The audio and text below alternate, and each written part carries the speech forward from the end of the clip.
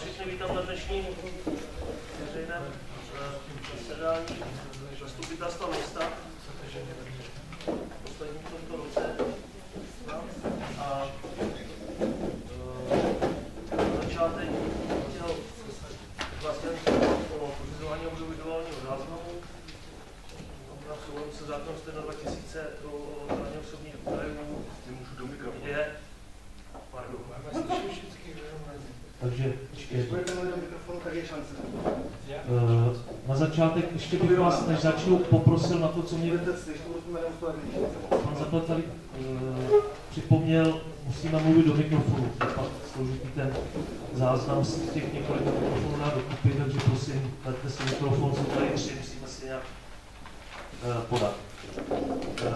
Takže to je ještě informace o pořizování audiovizuálních záznamů v souladu se zákonem 101/2000 o ochraně osobních údajů. Je z dnešního veřejného jednání zastupitelstva pořizovat audiovizuální záznam. Pořizovatelem je město Rokytnice. Účelem je vyhotovení zápisu z veřejného jednání a zveřejnění záznamu na internetových stránkách města, a to z důvodu informování veřejnosti o činnosti města. Pořízený záznam bude po anonymizaci osobních údajů zveřejněn na www.Rokytnice. V případě požadavku na opravu údajů či uplatnění jiných práv je možnost se obrátit na město jako pořizovatele tohoto záznamu. Takže to je pro úvod. Nyní už můžeme přistoupit k programu. Sešli jsme se na poloviční většině, když jsme usnášení schopni a můžeme teda, jako jsem řekl, to přikročit k dnešnímu programu, který jste spolu s materiály všichni dostali do e-mailů, případně nějaký doplnění dneska tady.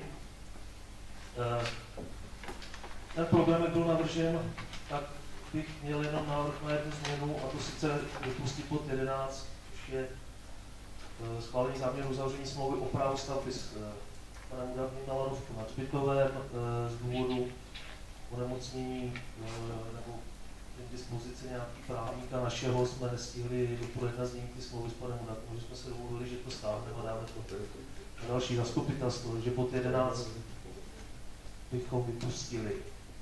Ptám se, kde pro schválení navrženého programu s touto úpravou, který jsem teď mluvil.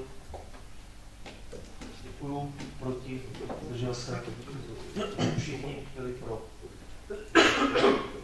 Pardon. Druhým bodem je volba ověřovatelů návrhové komise zapisovatelky. Zapisovatelka Kateřina Rupreková, ověřovatelé navržení pan Blodmajer, paní Olasová, návrhová komise navržen pan Pavlat a pan Průšek, paní Maloňová. Má někdo jiný nápad? Takže prosím, jde pro schválení. Děkuji. Proti, držel se. Pro. Bodem číslo 3, schválení zápisu z minulého jednání z 27.9.2017 jste obdrželi poštou nebo e-mailem. Má někdo k tomuto zápisu připomínky? Pokud ne, tak prosím, kdo je pro schválení tohoto zápisu? Děkuju, proti, zdržel se, všichni pro. Bod číslo 4, plnění rozpočtu k 30.11., to je spíš 15.12., abych to upřesnil, usnesení to upravíme. A návrh rozpočtového opatření číslo 5, který jste taky obdrželi mailem a dneska tady na stole. Takže první je plnění rozpočtu města k 15. nebo 12. jestli to dobře říkám, myslím, že jo. Prosím, kdo má nějaké dotazy? Prosím.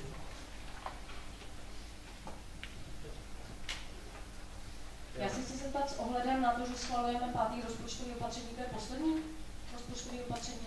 Nebo ještě nějaký jedno? A můžu se zeptat, proč tady jsou ty věci, které jsme řešili už posledně, že tady nemáte rozpočtované věci, jakože třeba si převádíte do fondu FKSP, jste převedli 200 000 a vůbec to tam nemáte rozpočtovaný jako konsolidační položku. třeba, nebo třeba, pokud vím, tak se nemusí rozpočtovat převody mezi vlastními účty, ale pokud převádíte to do KSP nebo sociálnímu fondu, nebo do hospodářské činnosti, máte to mít rozpočtovaný. A tam mluvíme o nějakých 320 000 a nemáte tam ani čák. Jo. Další věc, kterou jsem teda tady našla, když se potom podíváme na 5. rozpočtové opatření, pokud je skutečně poslední, tak se vystavujeme teda porušení rozpočtové kázně v pěkný parádě. Protože nezlobte se na mě, ale my tady vlastně upravujeme příjmy v 5. rozpočtovém opatření, které jsou naprosto nepodstatné, ale že vám nehrajou dotace. To vůbec nikdo neřešíte. Jak to, že tam nemáte dotaci, kde jste dostali 55 000 na mluvy? Vůbec to nemáte v rozpočtu.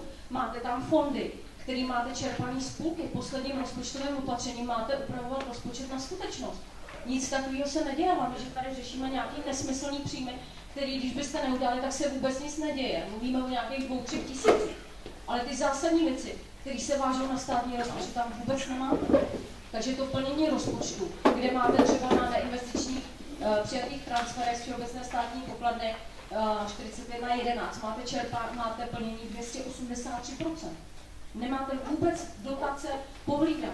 Stejně tak, když jsem si potom teda dneska, protože jsem o víkendu měla čas, abych se na to podívala, tak jsem koukala, nechala jsem si poslat plný znění té finky, protože samozřejmě, když nám předložíte jenom čerpání, tak spousta věcí tam vidět není.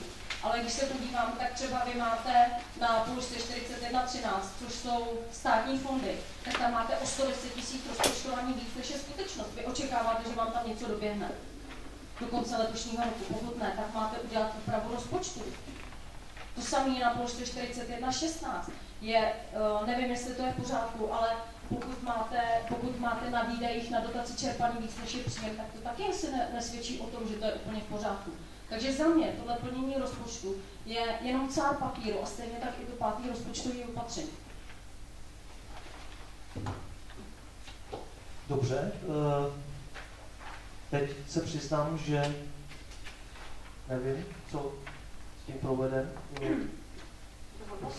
Prosím. Já taky ne, jenom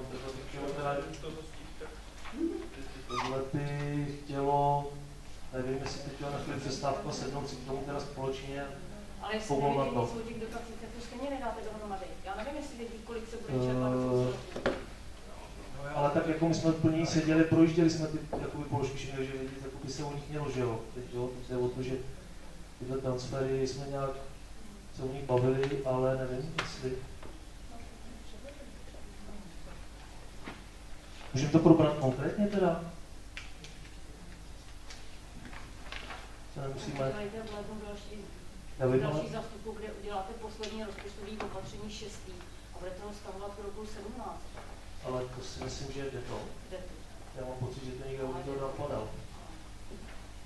Samozřejmě má se to dělat před jako paragraf 14, paragraf 16 zákona o rozpočtových pravidlech. Rozpočtové opatření se provádí před provedením rozpočtově nezajištěného výdaje. Předtím se má dělat rozpočtové opatření. A ne, že to budeme dělat dodatečně. To se napadá. Ale pokud máte vztah se státním rozpočtem, tak to je první věc, která se musí hlídat. A ta teda pohlídaná není ani náhodou.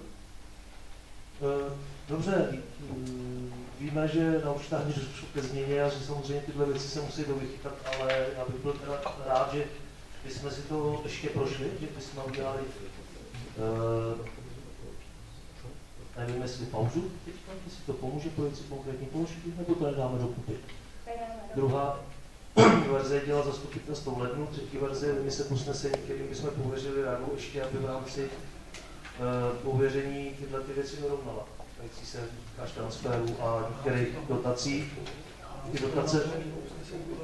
Ty dotace tam jsou, jo, navržený. Jo, těch 55 000, vím, že jsem psala, asi tady se neobjevila, že děláme to všechno narychlo, na poslední chvíli, to se přiznám. Ale vím, že jako těch 55 000 volby parlament by měla být na příle. A vypadla na. A měla by být asi na výdej, ne? Na prezidentský. Možná. Na výdej byla minula. Na příjmech nebyla, protože nebyla na balíček. Dobře, ale ty dotace se obdržely v průběhu října. A je prosinec, nevím, co to dělali na rychlo. No, třeba tady mám v programu, třeba vím, že ji tam mám, protože to bylo první věc, kterou jsem si tam šoupala, že o tom dotazu jsem nečekala. Položka 4113, státní fondy. Stránka číslo, jestli to máte to velký, to je strana 2.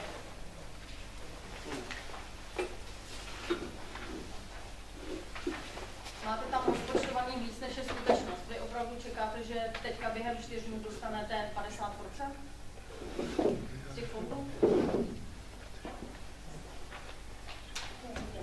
Nevíme. Položka 4116. Ale tak je to možný, jestli je tady zohledněna ta dotace na radniční věž? Tam není. Radniční věž má 4216. Jo. A tam jsi taky na půlce. Vyčerpá to? Ano, vyčerpá. To poslali prostě na poslední chvíli a Ale tak tam nesvědčí, že vyčerpáme. my, až přijde ta dotace, tak musíme zaplatit.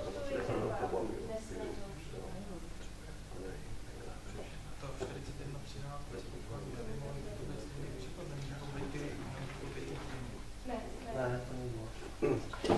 21 přijaté dotace od krajů. Jste na 87%. Tam ještě přijde už 200 000 do konce roku. To je věc, která byla uvažovaná, ale protože žádný se prodloužení projektu, tak přijde to příští rok. 4116 se navyšuje o 12 277. Ještě. A v tuhle chvíli vlastně, když se nám tak... Když se podívám dozadu do penky, tak tam máte na výdaje, což jsou péče o zlatovci a veřejnou zeleň, tak tam čerpáte víc, než kolik je ta dotace. Takže vy přečerpáváte tu dotaci, s tím to přijít, abyste nepřečerpávali? Ne, ale ty lesy, nebo ty lesy. Já nevím, co to je, 3745. To ne, to je dotace na hospodaření v lesích, která položce na péče o zlatovci a lesů. Ale vzadu vykazujete 3745, péče o zled a veřejnou zeleň. V té fince ty to neuvidíš, protože nemáte až celou. No, nebo teď už ji vidíš, tak je to úplně na předposlední straně. Stejně tak, jako když budete řešit transfery, když budu řešit oddíl 12, výdaje spolufinancované ze zahraničních zdrojů, transfer, proč je to účtovaný pro boha na položce příspěvek zřizovatele? Proč tam nemáte 5336, ale 5331? To je úplně něco jiného. Vůbec neodpovídá tomu, co to má být. Teda za mě teda fakt paskvět.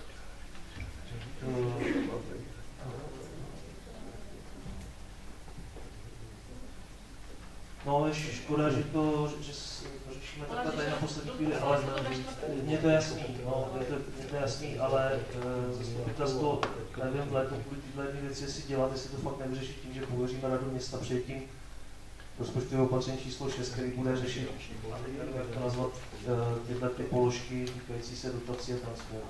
A rada, pokud vím, tak je pověřená tím jenom, když jde o transferový dotace, ne? To nejsou transferové dotace. To museli předělat. Navržený radu města schválením rozpočtového opatření v případě, kdy město udrží finanční prostředky.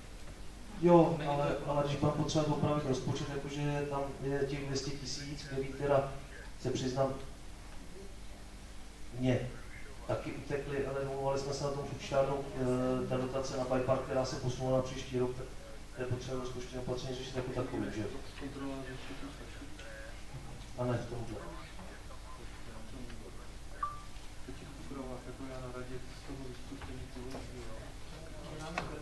Hlavně z těchto podkladů nejde všechno vyčíst. Já nejsem ani schopná říct, jestli tak, jak to je tadyhle podaný na konci, jestli to je v pořádku. Protože ten výkaz jednak neobejme všechno a jednak prostě nejde všechno rozklíčovat. Jo, to znamená, že tam k tomu by měly být nějaký ještě přehledy o dotacích, aby se vědělo, jestli to, co se tady vykazuje, je správně, protože tohle je poslední možnost opravy, kterou teda teďka děláme, než přijde auditor, že jo? Právě proto jsi nechal na lepší. Pokud máte ve směrnici napsaný, že se to schvaluje na dalším zastupitelstvu, který následuje vlastně po tom rozpočtovém nebo respektive po provedení té změny, No. ještě v dalším zásadním zastupitelstvu to můžete schválit, jenomže tam jde o to, že oni musí odevzdat závěrku a měli by to mít schválený od zastupitelstva předtím, než odešlo závěrku a pokud jsou město, tak to posílají do 4. února. No.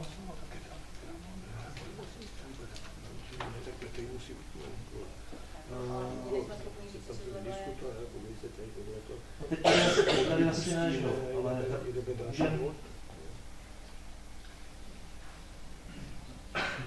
můžeme se domluvit někde ten první týden, že bychom ještě rozpočtově opatření tohle se do té doby dořešilo, pokud se to ukáže, že to projde a bude potřeba to ještě dořešit. Nebo pověříme tu radu, aby prostě na poslední radě příští týden se to rozpočtové opatření schválilo. Pokud je to má schválené na radě, tak je to ušetří na tom Sašou, protože já to tam... Tak to pošleme Saše ke kontrole finančnímu výboru.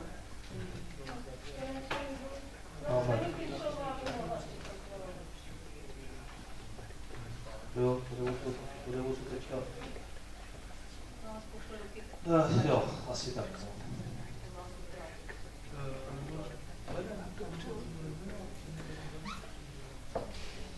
První týden v lednu ve středu děláme zastupitelstvo. Nebo jestli si myslíš, že to tady dají na koleně dohromady, takže to dají. Ale to asi bez úkladu ne, že jo? Tím dotacím.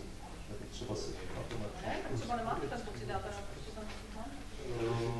Jo. Tak tam si zmínila 2 nebo 3 konkrétní věci, tak jako ty jsme si řekli, že tam ta chyba je, ale já nevím.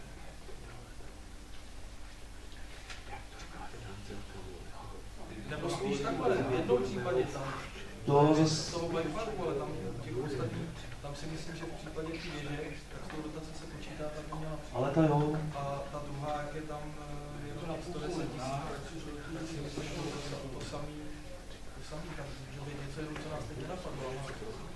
No tak tam jde, jasně. Ne, těch rozjetých akcí neukončených. Jasně, no. Jenomže v posledním rozpočtovém opatření bys měl narovnávat rozpočet vlastně na skutečnost. To znamená, že je ošetřený jakoby v té směrnici, tak se to fakticky dělá až v tom lednu, protože už se ví, jestli přišlo nebo nepřišlo. Což to by ještě může doběhnout příští týden.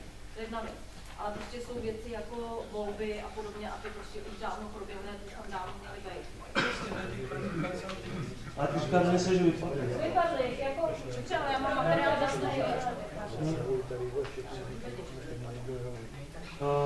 a určitě si jako ověřte, jestli teda čerpání sociálního fondu a převody do hospodářské činnosti, že nemusí být rozpočtové. To bych si teda nevěděl. Tak si nějak bavili, že snad... No, třeba ne, no. My schválíme přísun do sociálního fondu, tak bychom to měli mít asi v rozpočtu, ne? Protože to už nejsou peníze města, ale těch zaměstnanců. Že by to asi mělo projít. Stejně tak, když já budu platit do hospodářské činnosti a budu si z hlavní činnosti sponzorovat hospodářskou činnost, má být přesně naopak, tak bych to měla mít v rozpočtu, protože jinak to říkají prachy do hospodářské činnosti. Dobrý, tak to ještě dořešíme v tom lednu. Teď jde o to, jestli teda 3. hnedka, to je blbost, asi spíš toho 10. Bude to stačit časově? To volby jsou?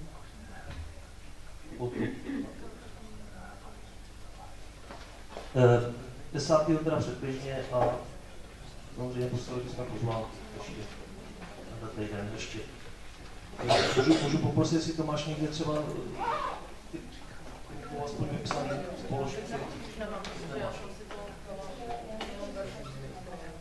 Tak by se nějak domluvíte, na který položky kouknout.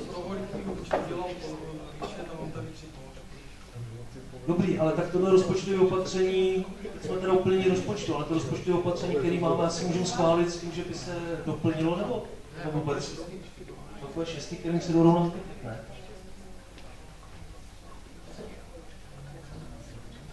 Protože tady je to fakt rovnání mezi položkama, je tam dotace třeba, která se řešila,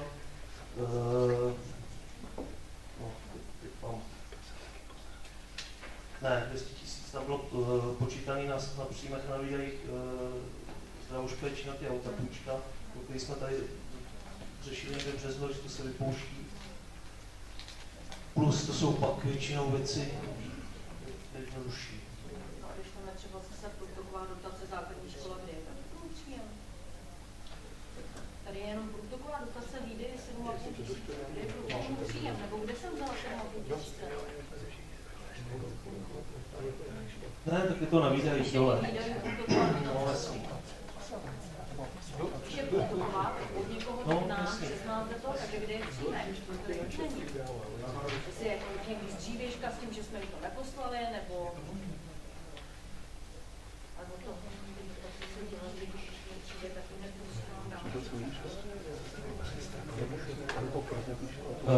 dobře, schválit teda tu 5, nebo to necháme všechno pak najednou. Abych tu 5 schválil, tím, že tu 6 prostě to doladí se ty... A nebo to doopravíme, pošleme to... Stejně jsem si zastupitelstvo svolat, že?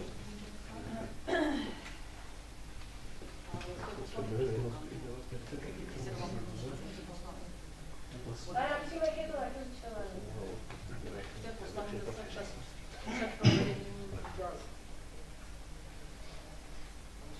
Já vím, ale tyhle protokové dotace to prostě... Ale pak to musí mít teda všechno. No, jasně. Takže takhle, když se to rozpočtuje to samý slovama, vy dáte do jednoho rozpočtového opatření, dáte jenom výdaje. A proti tomu nedáte žádný teoretický příjem. A pak dáte zase jenom příjem a už je to zpětná vazba tam není. Že tady z toho nejde výčist. Ještě jedna věc. Mám pocit, že jsme to takhle kdysi dělali. Pověřit fakt radu schválení posledního rozpočtového opatření, kterým se narovnávají tyhle věci v rozpočtu. Když k tomu sedneme, nebo to necháme na ten leden, jestli to nevadí časově teda. Přiznám se, že jsme to nikdy takhle nedělali v srpnu. To je to asi ne všechno.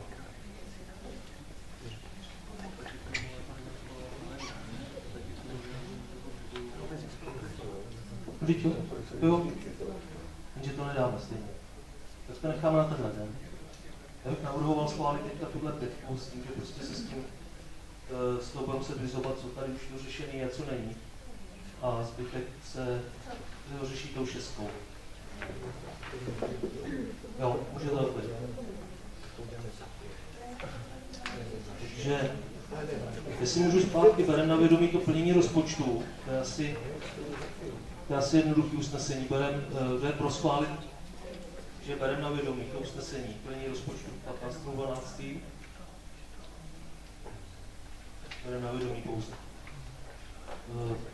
Proti? Zdržel se. Dobře.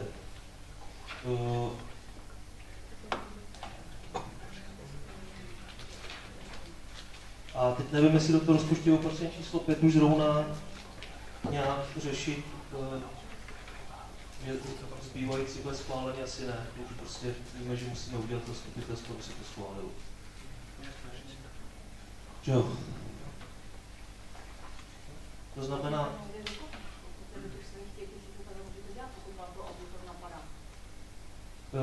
Tu časovost, že to je po novém roce.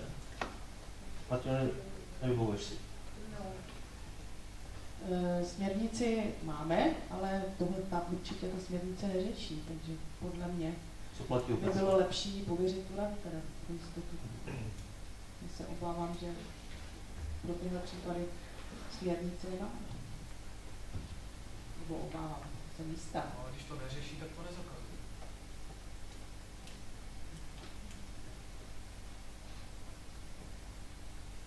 No, nebo se sejdeme příští středu. Je mi to jakoby jednodušší pověřit tu radu. Každopádně. Stihneme to do konce roku. Já vím, ale tak to bude chtít stejně probrat, aby to Šárna probrala teda s tebou, Sašo, a eventuálně s tou paní Knišlovou tyhle ty věci vyzobat a... Připravovat to mají kdy na tu příští středu. No.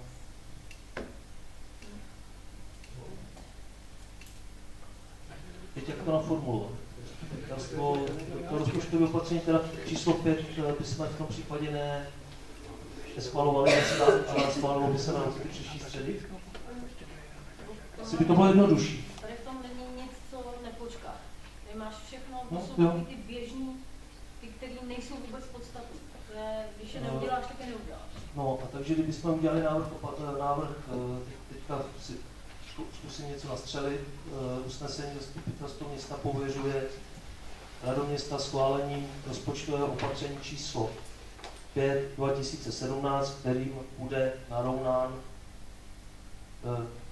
rozpočet města pro rok 2017. Na skutečnost tomu něco takového? Nebo poslední rozpočtové opatření. Tak jo, takže Zastupitelstvo města pověřuje Radu města schválením posledního rozpočtového opatření roku 2017 a pověřuje tomu, že zůstane stejný. Po schválení magistrů nesmátčího provedení, schválení změn rozpočtu. Něco takového. Dobrý, takže prosím, kdo je pro schválení tohoto pověřujícího opatření, kdo je pro? Děkuji, proti? Zdržel se? Dobře, děkuji za připomínky, že se to doladí. Jak to? To se musí začít připravovat teďka. Jestli se domluvíte se Máme slyšou... ve středu, tam se dohodneme, jo? Tak. Jo? No a pak to poslední pověření, ještě druhý, který skoro nemá smysl, když máme to pověření univerzální. Ano. Jestli to říkám dobře. Říkáš to dobře.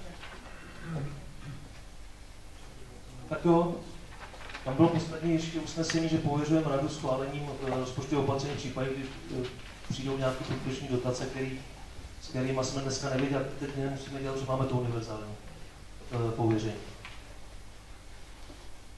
Tak jo, takže po 4 by měl být takhle snad uzavřen.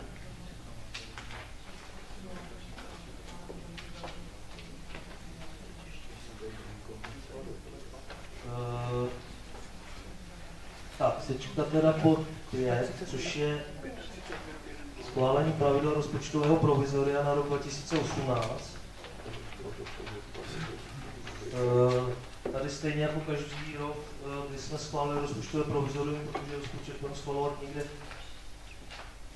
na přelomu února a března, takže je to stejné jako v loňském roce, akorát díky teďka novele, jsme na to ještě koukali, zákon neschválil rozpočtové provizorium, ale pravidla rozpočtového provizoria, jak je psaný zákoně 250 a máme tam omezeno tu výši toho objemu, který se může pohybovat v rámci provizoria na 12 rozpočtu měsíčně. Do doby schválení řádného rozpočtu. Takže prosím ještě o dotazy, případně doplnění.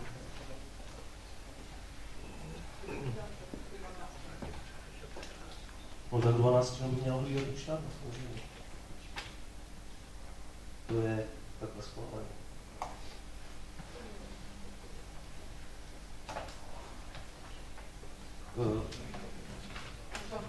Až budeme schvalovat rozpočet, aby někomu byla předložena finka za 18. rok, za ty, řekněme, první 2 měsíce, aby jsme mohli ověřit, jestli teda si pohybujeme na 12. Můžeme. Děkuji. Můžeme, ale třeba teda líbit. Takže usnesení Zastupitelstvo města schvaluje pravidla rozpočtového provizoria města Rokynice nad Jizerou na rok 2018. Prosím, kdo je pro schválení? Děkuji, kdo je proti? Zdržel se? Nebyli pro. 6. bodem je žádost společnosti zdravotní péče o poskytnutí dotace z rozpočtu města a je to na financování pečovatelské služby a tady bych dal slovo tajemnici. Tak já děkuju. Před sebou máte předkládací zprávu a návrh smlouvy na rok 2018. V podstatě se smlouva rozhodně neliší od smluv, které jste schvalovali 2 roky zpátky, takže vy už víte, o co tady jde. A oproti loňskému roku na ten výpočet mají vliv 2 věci. Vy víte, že my vycházíme z nějakých 1100 na klienta a měsíc, ale tady došlo k nárůstu nákladů oproti loňskému roku docela razantnímu, takže jsme se dohodli na navýšení na nějakých 1327 korun. Způsobený je to samozřejmě mzdovými náklady, které letos vzrostly tabulky dokonce 2krát. Prostě situace na trhu práce je teď problematická, hledat nové zaměstnance. O tom se mluví asi všude, ve všech sférách. Takže o tomhle jsme se dohodli. Další byl návrh zvýšit počet klientů o 3. To se nám moc nelíbilo, takže jsme pak jednali s paní Černou, vysvětlovali jsme si všechny věci, vysvětlovali jsme si klienty, to financování a návrh je takový zvednout to pro rok 2018 jenom o 2. Takže ten návrh smlouvy je na 398 100 na rok, samozřejmě je to součástí, to ve smlouvě vidíte vyrovnávací platby na sociální služby na rok 2018.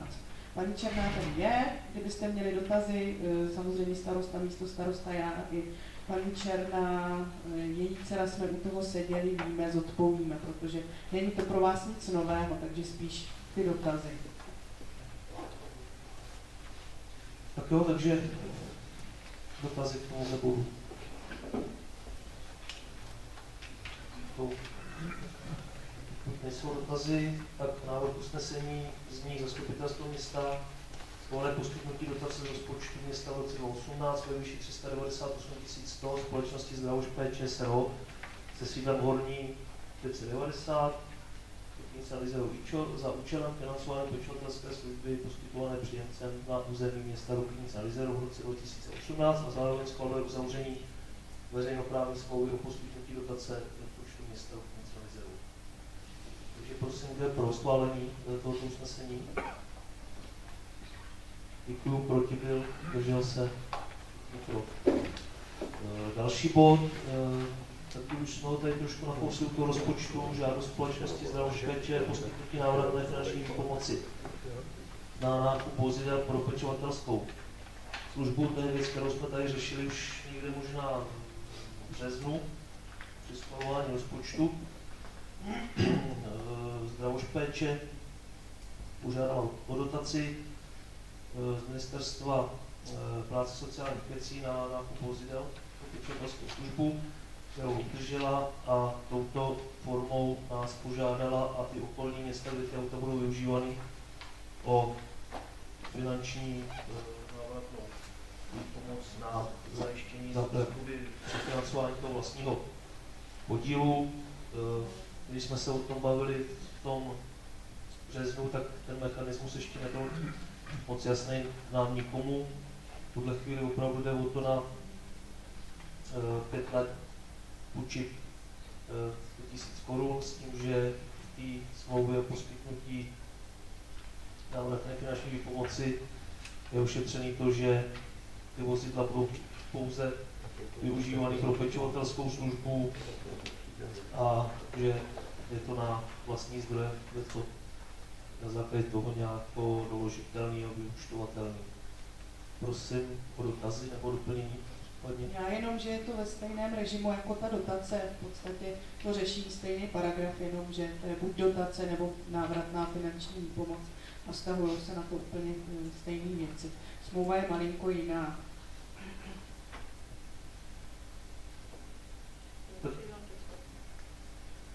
Ostatní, nevím, jestli to je u všech 100 000 žádost? Je to pro Jablonec, je to 100 000, je to podle počtu klientů, je to pro Jablonec 100 000, pro Vysoké 70 000 a pro Prachtice 30 000. Každá obec je předjednáno, že bude splácet po dobu 5 let od určitého data, tam někde píšu, po té adekvátní částce, těch 100 000 je to po 20 000, Vysoké myslím po 14, ale Prachtice po 6 000.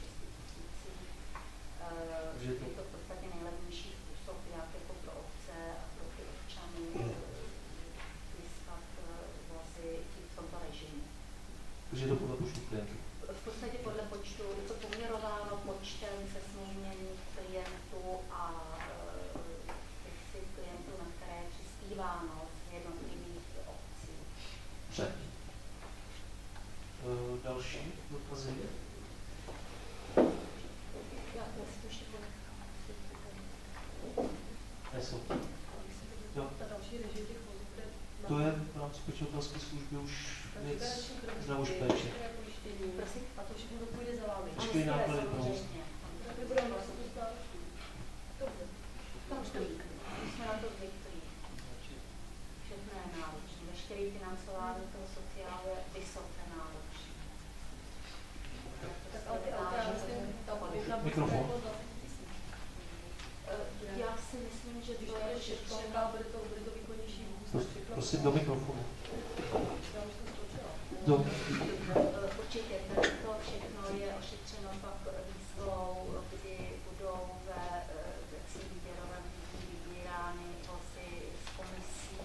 Samozřejmě výzva je spodmínkovaná jak metodikou MSSV, tak jako našimi požadavky a samozřejmě tam žádáme prodlouženou záruku na 5 let s pojištěním a tak dále. To jsou všechno věci, které jsou ošetřeny vzhledem k tomu, že 3 vozy, o které žádáme v režimu 4x4 střednicí mého tady nezabezpečí s jednou ženou za volantem tady těch služeb na terénu a sezónnosti a rekreačního provozu, tak zkrátka, že ošetřeno to je, samozřejmě flotila je už více jak 2 vozy, to už je ošetřeno i pojišťovací částkou, kdy se dá to unity nebo ČSOB, záleží, co má pan, no těžko říct, já doufám, že to získá pan Belda, ale je možný, že to získá v soutěži třeba autokoutek nebo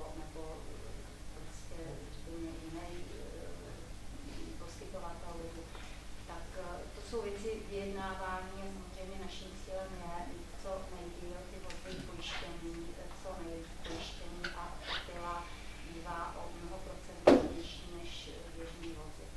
Takže neustále upozorňujeme na režim věci sociálu, titulový financování, ale samozřejmě i na požadavky MPSV, a oni to mají poměrně dost teda a no, řekla bych teda, že to je masakr. Dá.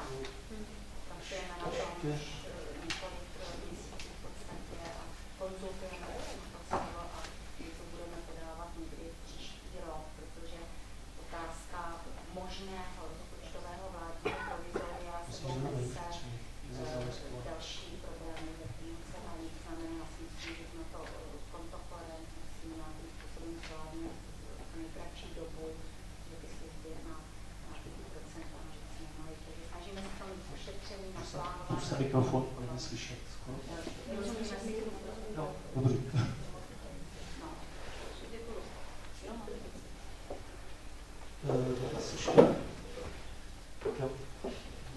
Na drobnost, chtěl bych vás požádat o nějaké výsledky hospodářské, to znamená ty údaje, které máte zveřejňovat.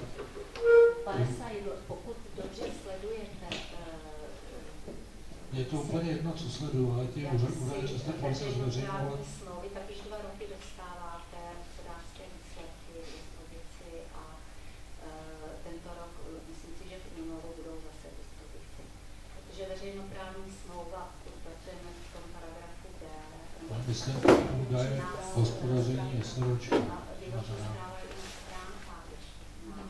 Jste povinni na justici. A tam nic nemáte ničemu. A justici ještě nic nemáte, žádný údaje hospodářství. Na justici nejsme snad povinni. Tam jste povinni. To znamená to, co tam je, to znamená a tak dále, všechny tyhle ty údaje. Ne, nesmí, ale tam to dostane. Já jsem to určitě konzultovala a tím nějakou k tomu nějakým způsobem nevyzývala, my tu zprávu máme hotovou, protože ten dáme. No, dobře. Takže dotazy ještě nemůžeme přistoupit k hlasování o návrhu usnesení. nejsou dotazy, tak já se pokusím přečíst usnesení. Zastupitelstvo města schvaluje poskytnutí bezúročné návratné finanční výpomoci v roce 2018 do výši 100 000 společnosti Zdravotpéče se sídlem Horníkece. 90. další údaje za účelem pořízení služebních automobilů pro terénní pečovatelskou službu na území města Rokytnice nad Jizerou v rámci programu pořízení automobilů pro poskytovatele sociálních služeb.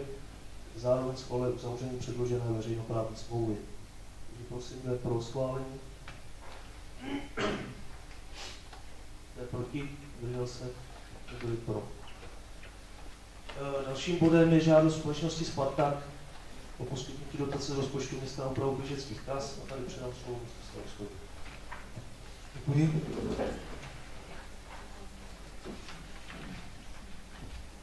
Takže už od roku 2015 jsme se jako město přihlásili k tomu, že bychom nesli náklady nebo aspoň větší část nákladů na údržbu běžeckých tras. Provádí tu údržbu Spartak Rokytnice AS, předkládá nám každý rok vyúčtování. Stejnou formou jako Zdravotpéče se žádá o poskytnutí dotace z rozpočtu města na úpravu těchto tras.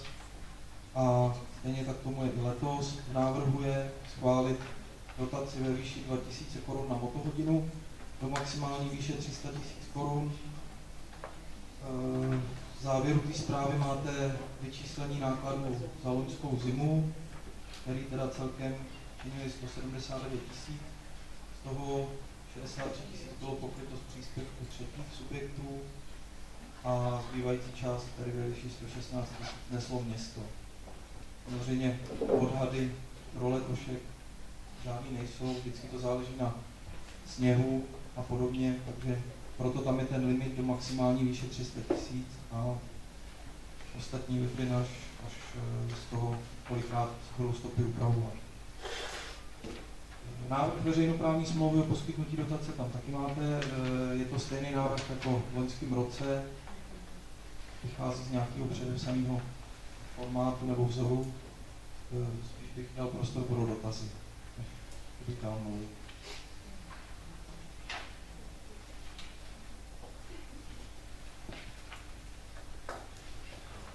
Já se chci zeptat, jestli tomu dobře rozumím, my jsme v loňském roce dali taky 300 000. Ano. S tím, že se z naší dotace utratilo, řeknu, těch 116 409 a zbytek se nám vrátil do rozpočtu v roce 17.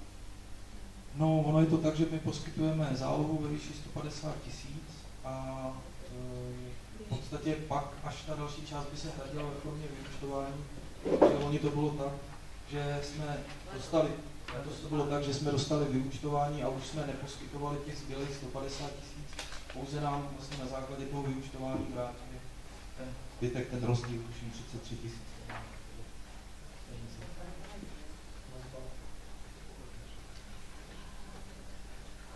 Ale v rozpočtu, jestli se nepletu, se to dělá tak, že potom se ten výdaj, který je rozpočtovaný, ponižuje. Tak ještě není schválený. Nemůže být ponižený, že ještě není schválený. Teď se bavíme o roce 2017. No jasně, v roce 17 máš zatím jenom jakoby tu vratku. A tu další zálohu už nemáš, takže ta bude teprve teďka.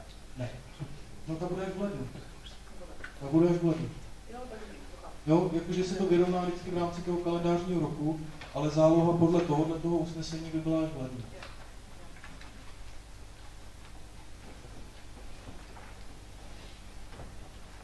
Tak, další dotazy, běžka.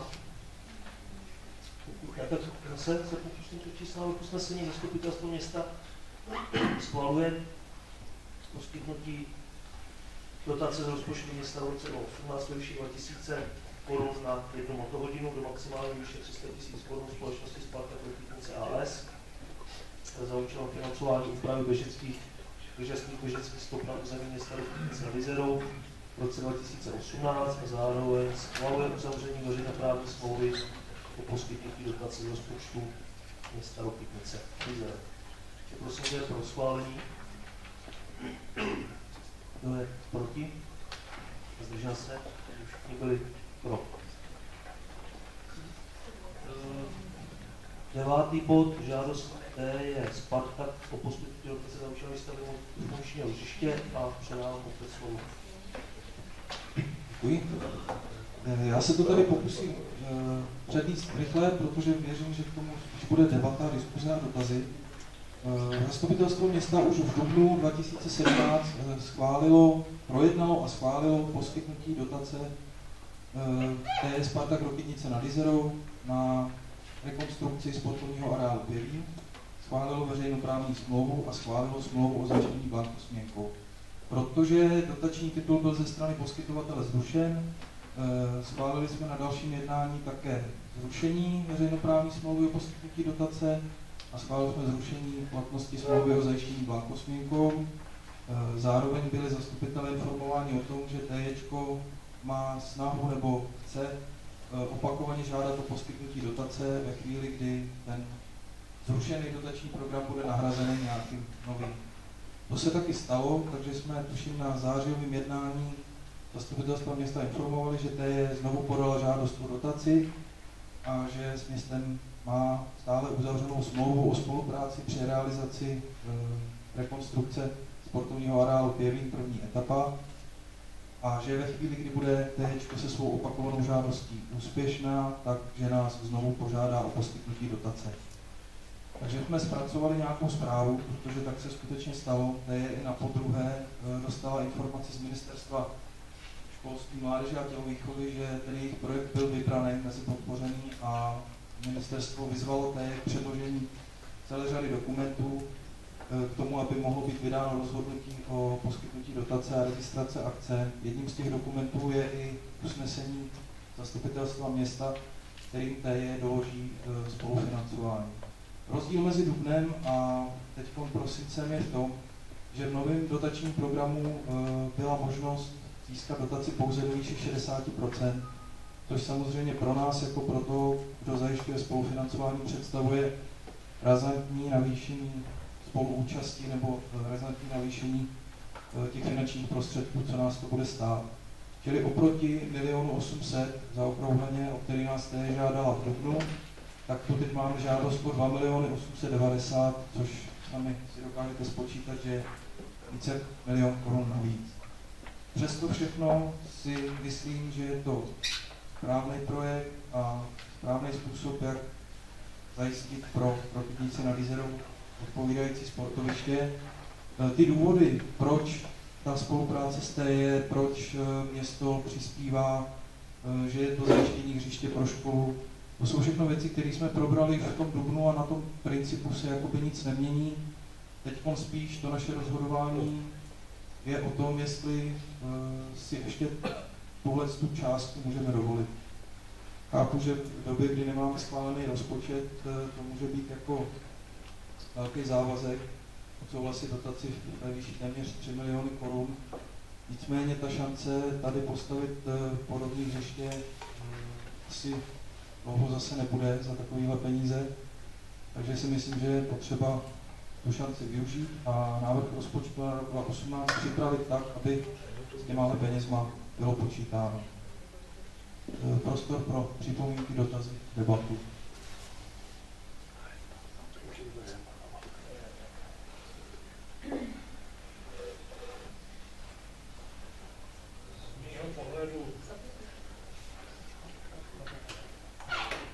Já bych měl k tomu takovou jako zásadní záležitost. Já jsem odpůrcem jakýkoliv v podobné míře spolupráce, protože se mi to jeví jako velmi předražená zlodějina z jednoho prostého důvodu, protože dát 2 800 000 z města do něčeho, co nám v podstatě nepatří a ani když to vemu peněžně, to nevyužijeme.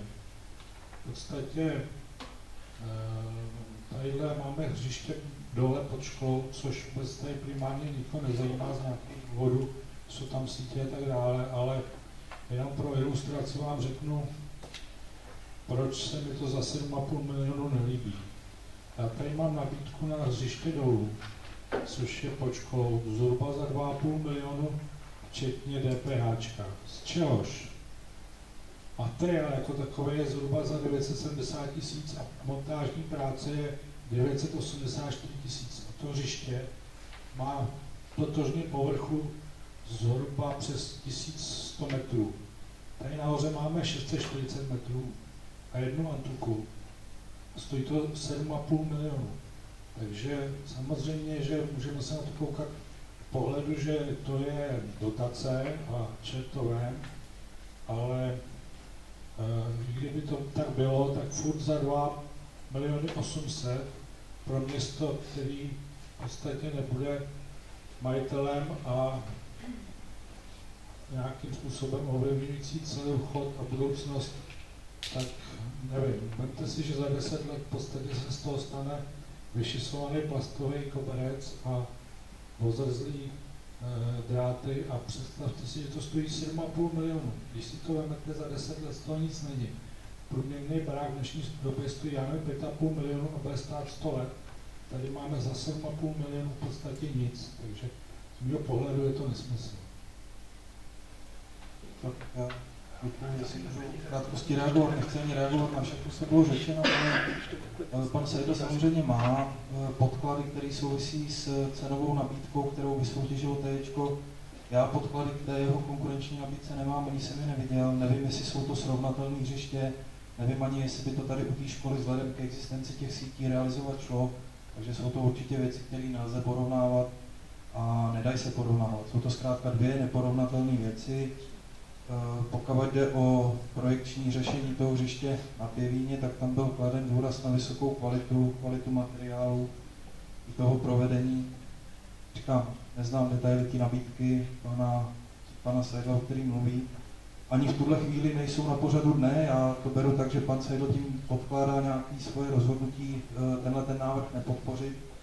Já samozřejmě vzhledem k tomu, že jsme schválili nějakou spolupráci s TE a že i od projektanta vím, že ty hřiště tyhle ty peníze stojí, tak s tím problém nemám.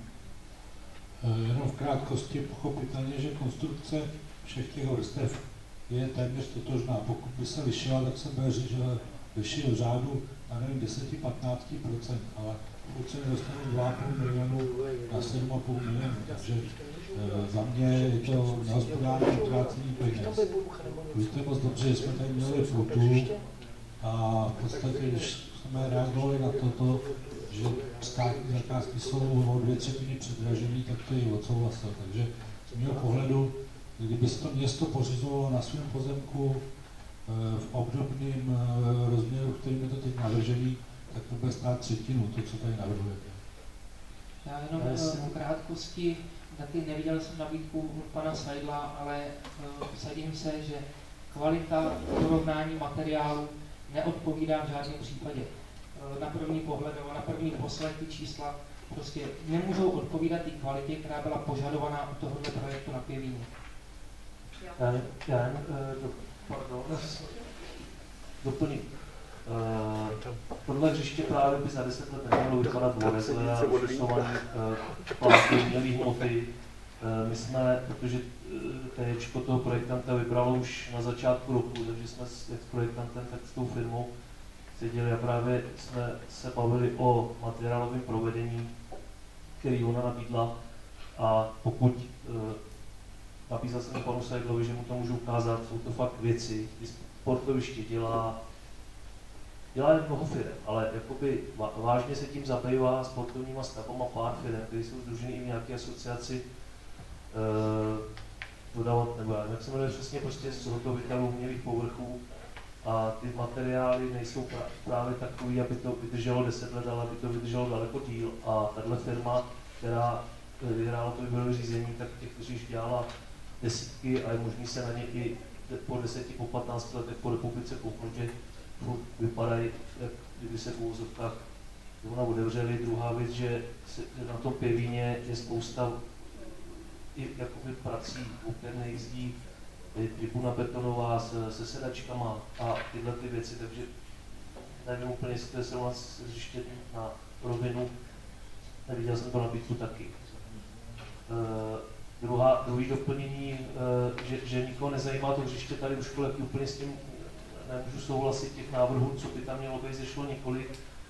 To směřování i po dohodě se základní školou je takový, že by tam spíš mělo být než více účelový nějaký velký hřiště, který se tam vejde špatně a který není úplně dobrý z stavět na plynu, na vodě, který tam je prostě 30 let, 40, tak tam je spíš ty menší sportoviště typu 60, skok do dálky, tyhle ty atletické disciplíny, plus nějaká odpočinková zóna. A tyhle ty věci se řeší jako s parkováním pro školu. Ty věci se řeší, jsou v nějakém konceptu a tady v zastupitelstvu jsme je i dobírali několikrát. To je jenom na doplnění a prosím. Já bych jenom chtěla říct, že já pořád jako ty 3 miliony se mně zdají hodně, aby jsme je dali do něčeho, co nám vlastně nikdy nebude patřit. I když se tady vlastně minule říkalo, že vlastně tomu Spartakovo to hřiště nejde. Tak já si říkám, vlastně to budou i určitý náklady, které to hřiště bude potřebovat časem na údržbu, tak co bude potom, jestli ho třeba může chtít někdy zbavit nebo něco podobného a my dáme do peníze do něčeho, co nám nebude nikdy patřit. A před 3 až 5 lety si pamatuju, že jste nám tady ukazovali moc pěkný hřiště tady před školou, že právě tam mělo část té zóny a bylo by to naše. A byla tam část zóny pro družinu, bylo tam perfektní hřiště na házenou, dráhy a to si myslím, že do toho bychom měli určitě investovat. Ale já se nezdráhám ani bez spolupráce třeba se Spartakem, ale až potom, až my budeme mít všechno v pořádku. Jako co je na našich pozemcích, ten majetek. Můžu jenom v krátkosti reagovat na tu obavu z toho, že dáme hodně peněz do něčeho, co nám nebude patřit. Samozřejmě už na začátku tohoto roku, protože ta první žádost o dotaci byla z prosince nebo z listopadu 2016, tak jsme se přeci o tom bavili, jak v rámci veřejných jednání, tak i pracovních, jak tuhle věc vyřešit. Proto tam zvažovali jsme možnosti nějaký zástavy, nějakého přednostního práva k koupi a tak dále, tak aby jsme o ty peníze nepřišli, aby když skutečně tomu TJčku dáme takovouhle částku, tak aby ten závazek, že to škola může nějakou dobu používat, byl zajištěný co možná nejlíp.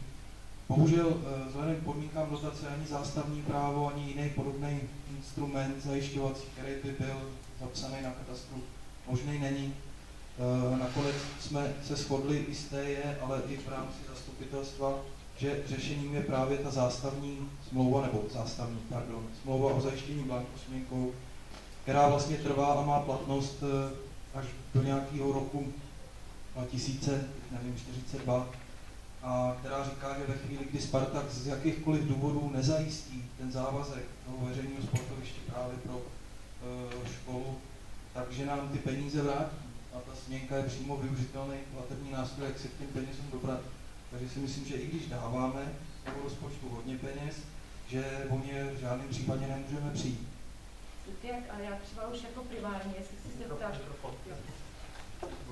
vám jako nikomu nevadí, co tady sedíme, že ty děti tady mají škváru, která je akorát uválcovaná a na ní se prostě už x let popelej a my prostě si nic neděláme, klidně to zase odložíme, i když tady máme projekt na tohle hřiště. Paní kolegyně řekl, že mě to vadí a proto se snažím pro tu školu mít odpovídající sportoviště.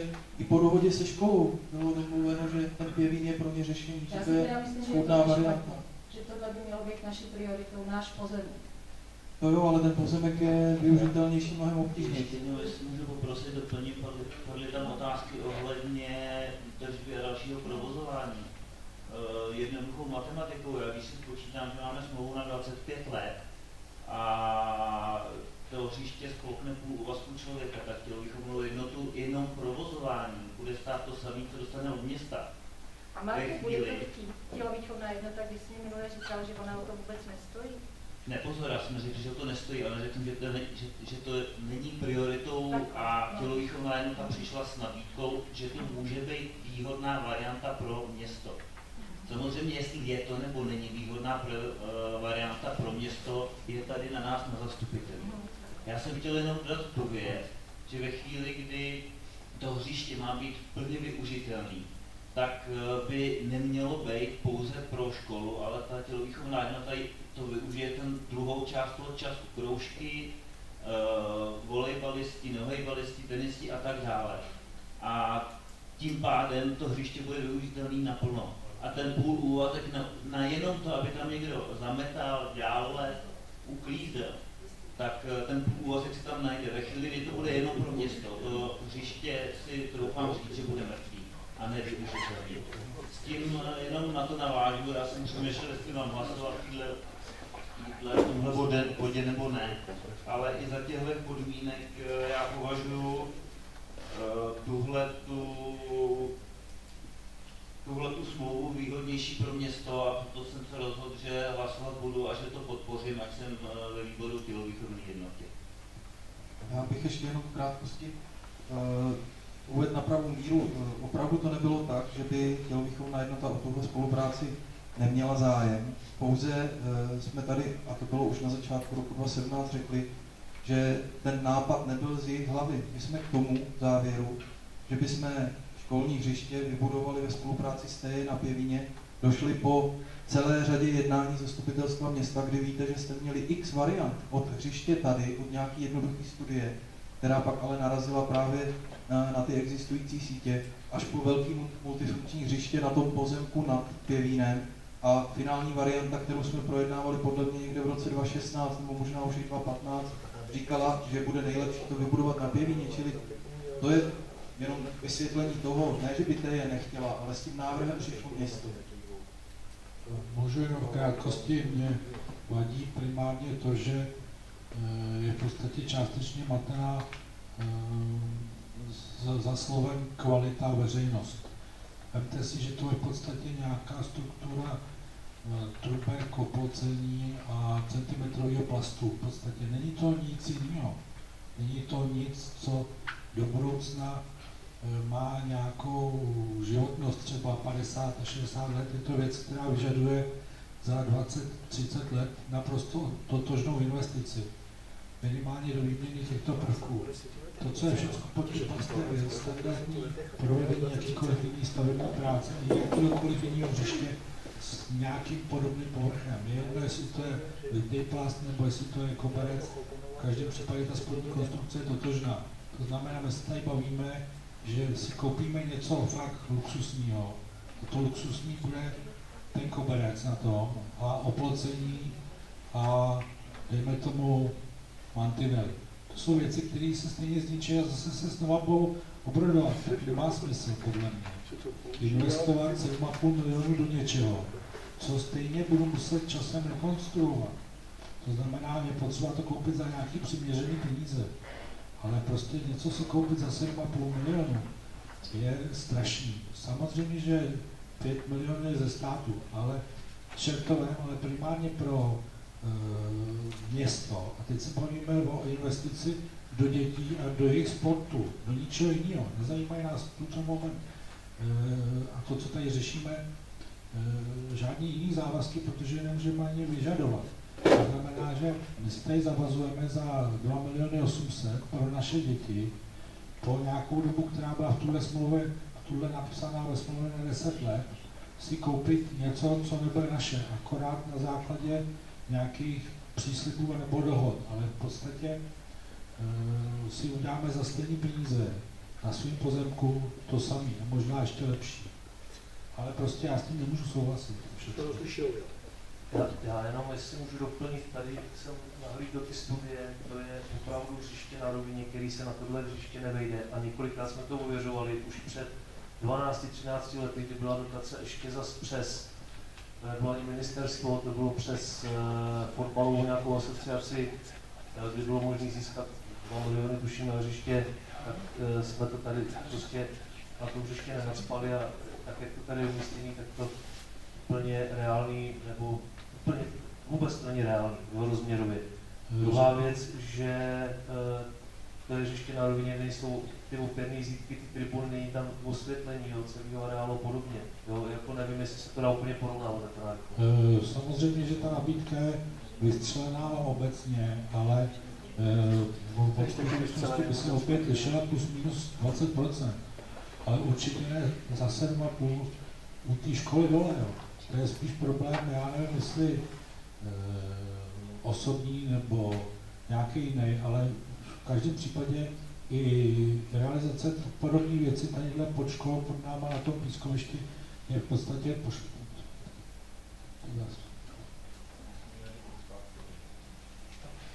Teď nevím, když se to má pospat. Takže akorát si myslím, že prostě se nechce. Já nevím, proč se nechce, ale prostě mám z toho takový dojem, že vůbec jako nějaká nálada řešit tady dole není. Já si myslím, že to má řešení daleko příjemnější pro školu i pro město a mě to nikdo nevymluví. Jestli můžu ještě tady to vlastně navazuje pak na Malňovou, jak se ptala, jsou to dva projekty, které se řeší jakoby současně. Hřiště u školy, hřiště nad školou. A na to nad školou teďka časově a finančně je to připravenější, ale to neznamená, že se kašle, nebo jak jste to nazvala, nebo nějak jakoby není zájem o to řešit to hřiště u školy. Není to pravda, řeší se, připravuje a je v plánu udělat doplňkový ty provozy, co nebudou na tom velkým, který by bylo buď naše za cestou, nebo bude společný cestou na Pěvíně a ten zbytek se dodělá tady. V žádném případě se to nezanedbává.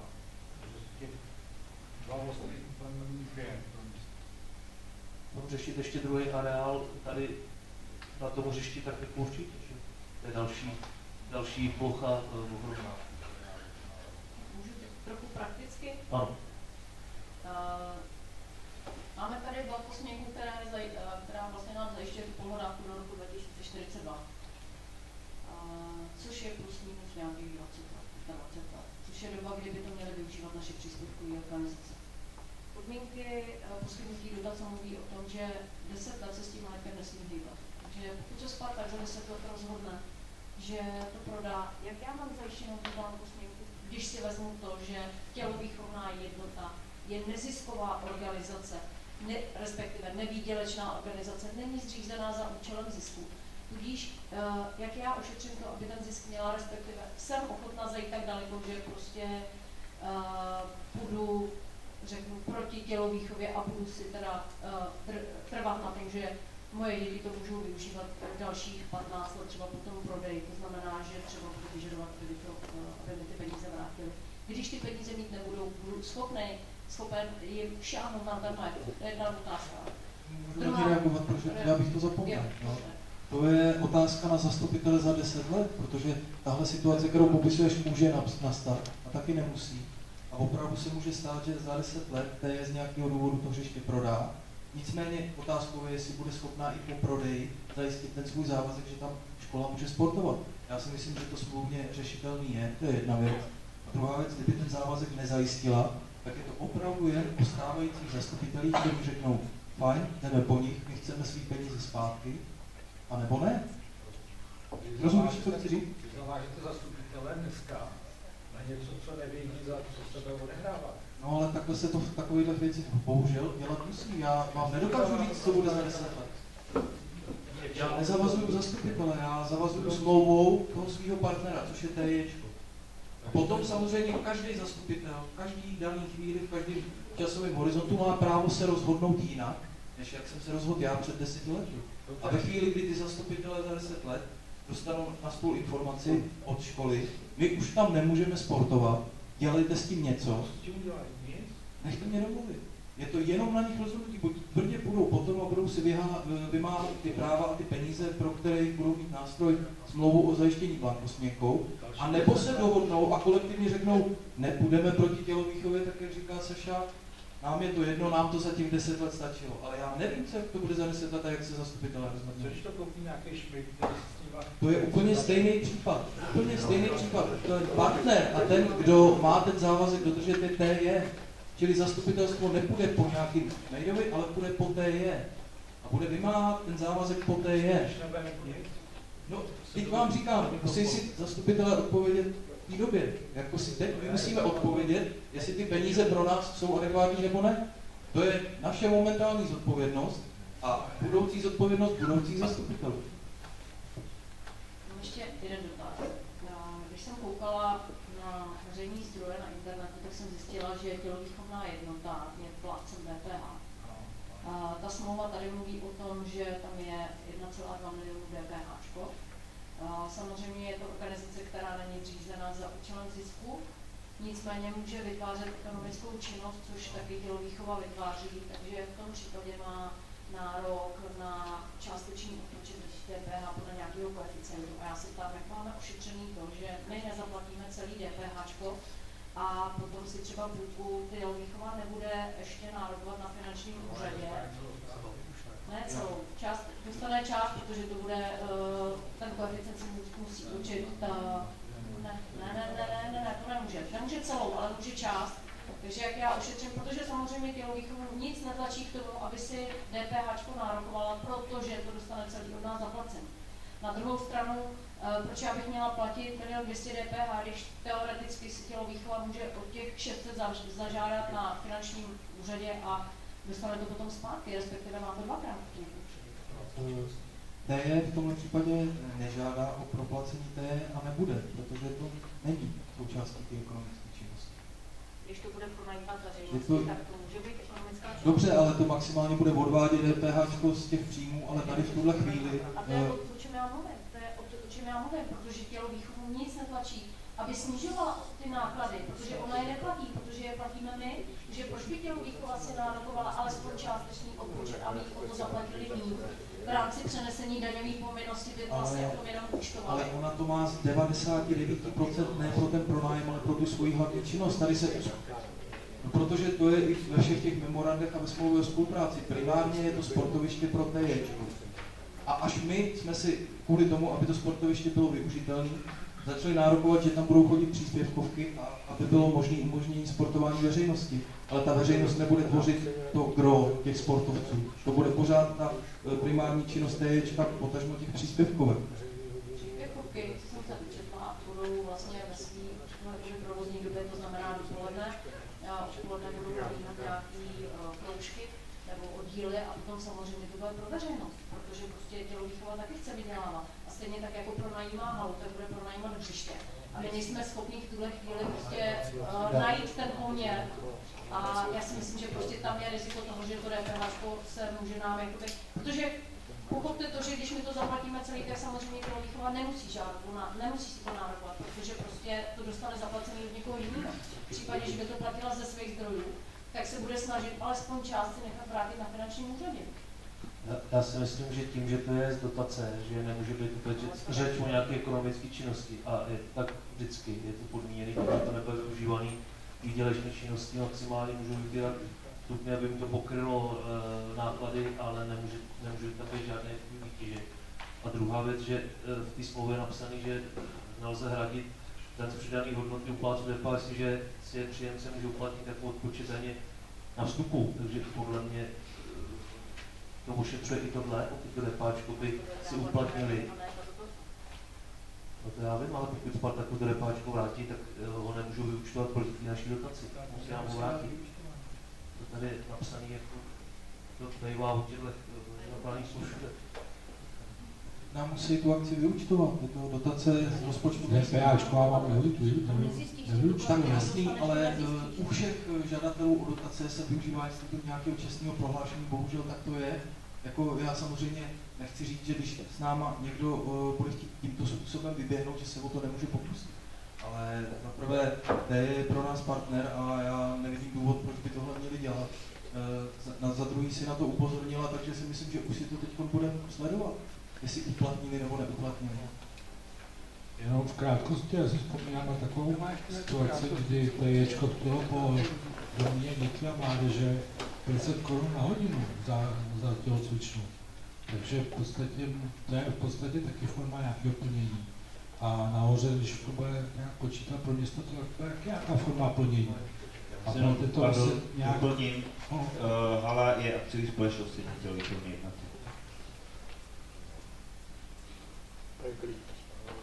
To je jedno, ale v podstatě TJčko je akcionář. TJčko je akcionář, který říká, co akciovka bude dělat. Takže to úplně nezbavujete. Já jenom ještě zpátky na začátek, já si fakt myslím, že to bylo řečeno, ale asi potřeba si to zopakovat. Ten model toho dotačního programu, vyhlašovaného ministerstvem školství, mládeže a tělovýchovy, je na takovou tu formu spolupráce přímo šitý. Jsou kladný body za to, když žádáte je a město, v jehož TJ má sídlo, je ten, kdo spolufinancuje. Přímo tímto způsobem je to dělané. I se v té žádosti popisuje, kdo všechno tam bude sportovat. Takže se počítá s tím, že tam budou jak příspěvkovek, tak lidi z TJčka, tak částečně veřejnost. S tím se počítá. Vrátím to úplně na začátek. Bojíme se o 2 800 000 korunách, který máme investovat do cizího majetku. To je všechno. Já bych ještě možná dvě poslední věci za sebe. Jednak to DPHčko se domnívám, že musel i Tčko v rámci žádosti o dotaci podepsat čestné prohlášení, že nebude uplatňovat DPH, protože pokud by toto prohlášení nepodepsali, tak ta dotace není na částku z DPH a je to taky u města. Takže by riskovali nějakýma vratkama DPH, i částečně to, že budou muset vracet i tu dotaci, tak si myslím, že to by museli být šílenci. A druhá věc, já už jsem to tady říkal, ale zopakuju to. Jak se bavím se starostama, sleduju, jak funguje financování sportu v jiných obcích, tak z 90% je to tak, že ty tělovýchovné jednoty výrazně podporuje město a dávají velké peníze každoročně na jejich činnost, na správu zařízení a podobně. Tady v Rokytnici jsme vždycky tohohle byli oproštění, protože ten Spartak vlastnil největší fabriku v Rokytnici. Nikdy jsme do sportu nic dávat nemuseli, protože si to v rámci peněz, který vydělali na kopci, jak si řešili sami. A tohle je první případ, kdy ten sport tady můžeme nějakým způsobem podpořit. Jo. Takže ve vztahu k tomu, že vím, jak to funguje jinde, tak jako s tím takovýhle problém, jako tady někdo s tím problém má, úplně nemám, když 3 miliony není málo, to jako přiznávám. Já bych chtěl, aby jako jste tady nepochopili z toho, že my tady proti tomu jako jsme, že nejsme proti spolupráci s jakoukoliv organizací, která se zabývá nějakou činností z mládeží. Jo. To není o tom, že by nám vadilo spolupráce na podobných aktivitách, sport a podobně. Tady jde o to, že to je poměrně jednoduše takovéhle věci mapovatelné, ale tady se dostáváme 2 800 000 do cizího majetku, který nebudeme moc ovlivňovat. A nemluvím o tom, že to je hospodární, to znamená, já nemám nic proti tomu, aby jsme sponzorovali sport a podobné aktivity dětem, to je spíš žádoucí, ale mám prostě problém s tím, že se mi to jeví pro město nehospodární, nebezpečný a v podstatě nevyužitelný ten objem peněz. Jo. Takže z mého pohledu prostě špatně. Dobře, další příspěvky do diskuze? Tak já bych chtěl říct, že tohle to určitě podpořit. Minule už kvůli tomu vznikla taky debata, možná o trošku vášnivější, teď je to už takový klidnější, že jsme si vyříkali asi poslední všechno. Na pracovním jednání jsme se o tom taky bavili, já jsem teda přišel něco později, tak jsem to pak dozjišťovával.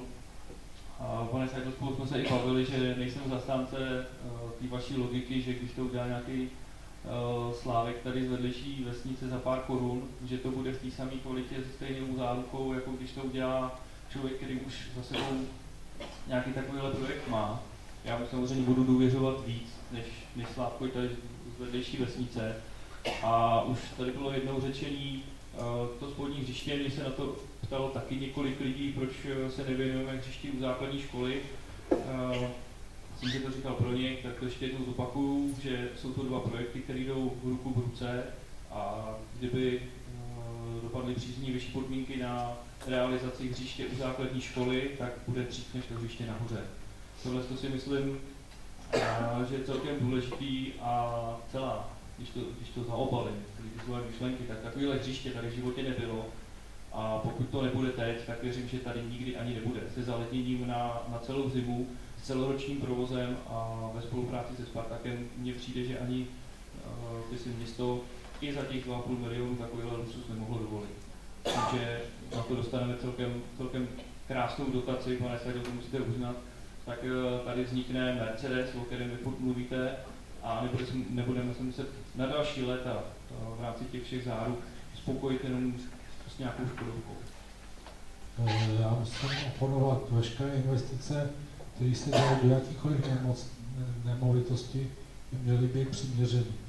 Protože je to věc, která tím, že si děláte barák za 7,5 nebo za 5, oba stejný, budete v nich oba moc bydlet a v nich teplo. To znamená, tam není, co byste si mohl připlatit, tam akorát pustíte peníze do nějakého systému, který okolo těch dotací funguje. Oni vám tam za těch 6,5 nebo 5,5 milionů nic navíc nedají, než ty lojzové na 2,5. Takže kupujete si nesmysl a bohužel to je otázka, proč to kdo prosazuje, ale z mého pohledu je to zase nesmysl, protože fakt si dokážeme za ty peníze koupit něco jiného a svýho. Furt pomínáme, na problém ten, že investujeme do cizího majetku. Je rozdíl, když nasypete 7,5 milionů tady do školy, někam fyzicky, a 7,5 milionů někam, kam vám to nepatří. Pane Sajdo, jenom můžete nám říct, kolik jste postavil sportovní hřišť, že tomu tak rozumíte? Pojďte dál.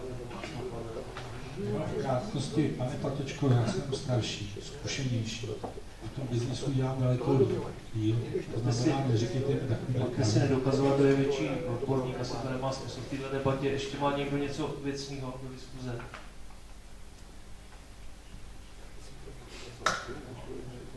Já myslím, že můžeme zkusit hlasovat. Můžu v krátkosti, paní tajemnice, je možný to zapsat, kdo hlasoval do zápisu. Takže já bych přečetl návrh usnesení. Asi bych přečetl všechny najednou, protože jednotlivé nemají smysl, nedávají smysl. Zastupitelstvo města schvaluje poskytnutí dotace z rozpočtu města ve výši 2 892 058 Kr. TS Sparta Krupnice nad Izerou, zapsaný spolek, která bude použita na úhradu nákladů spojených s rekonstrukcí sportovního areálu Pevin, první etapa. Zastupitelstvo města schvaluje znění veřejnoprávní smlouvy o poskytnutí dotace mezi městem a TS Sparta, zapsaný spolkem a pověřuje starostu podpisem této smlouvy a zastupitelstvo schvaluje znění smlouvy o zajištění bankovskou mezi městem a TS Sparta, zapsaný spolek a pověřuje starostu města podpisem této smlouvy. Takže prosím, kdo je pro schválení těchto 3 usnesení najednou?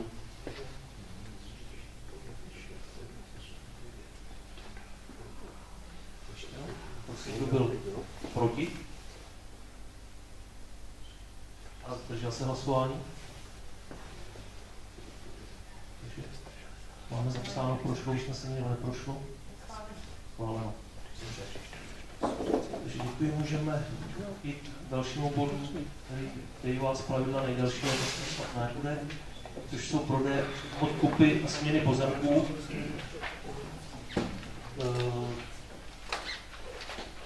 První jsou konečné směny prodeje. Tady já bych přečetl asi vždycky jenom název žadatele nebo název jméno žadatele a návrh usnesení, protože to je věc, kterou jsme už tady měli, když jsme někdo chtěli ještě se na něco zeptat, tak mě zastavte. První pan Martin Deml a návrh usnesení. Mám to číst teda? Ty usnesení? Nebo to máte všichni před sebou? Takže prosím, první žadatel, pan Martin Deml, kdo je pro schválení navrženého usnesení k tomuto bodu? Pro. Proti byl. Dobře. Druhý žadatel konečných prodejů Silovy Jan Helena. Prosím, kdo je pro schválení navrženého usnesení k tomuto bodu? Proti byl a zdržel se. Dobře, dalším bodem už jsou záměry.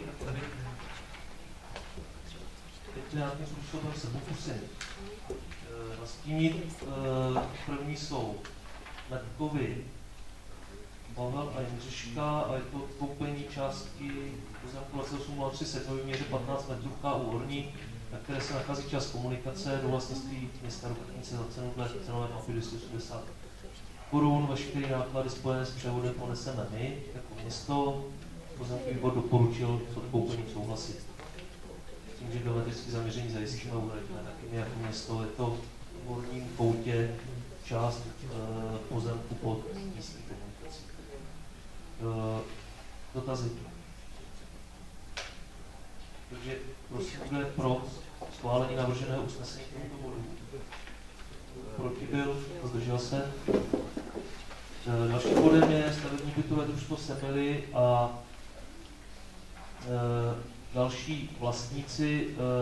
Je to dům na sídlišti, je to ten horní vlastně, nebo poslední panelák, býval elektropřístroje, když se stavěl, tuším, je to tam pod Nedvědovými, vlastně ten vrchní. A tam pozemek pod domem je vlastnictví města, není to dořešený. A protože bytový družstvo a vlastníci, kteří vlastně ty bytové jednotky přímo na sebe požádali odkoupení jak tohoto domu, tak i nějakého okolí.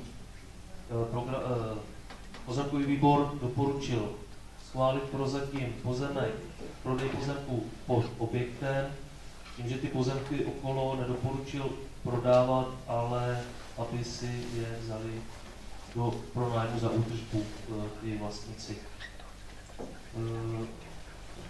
Důvod je jasný, na sídlišti ty plochy by asi měly být po většinu veřejný a mělo by se to spíš řešit ve spolupráci s těma vlastníkama.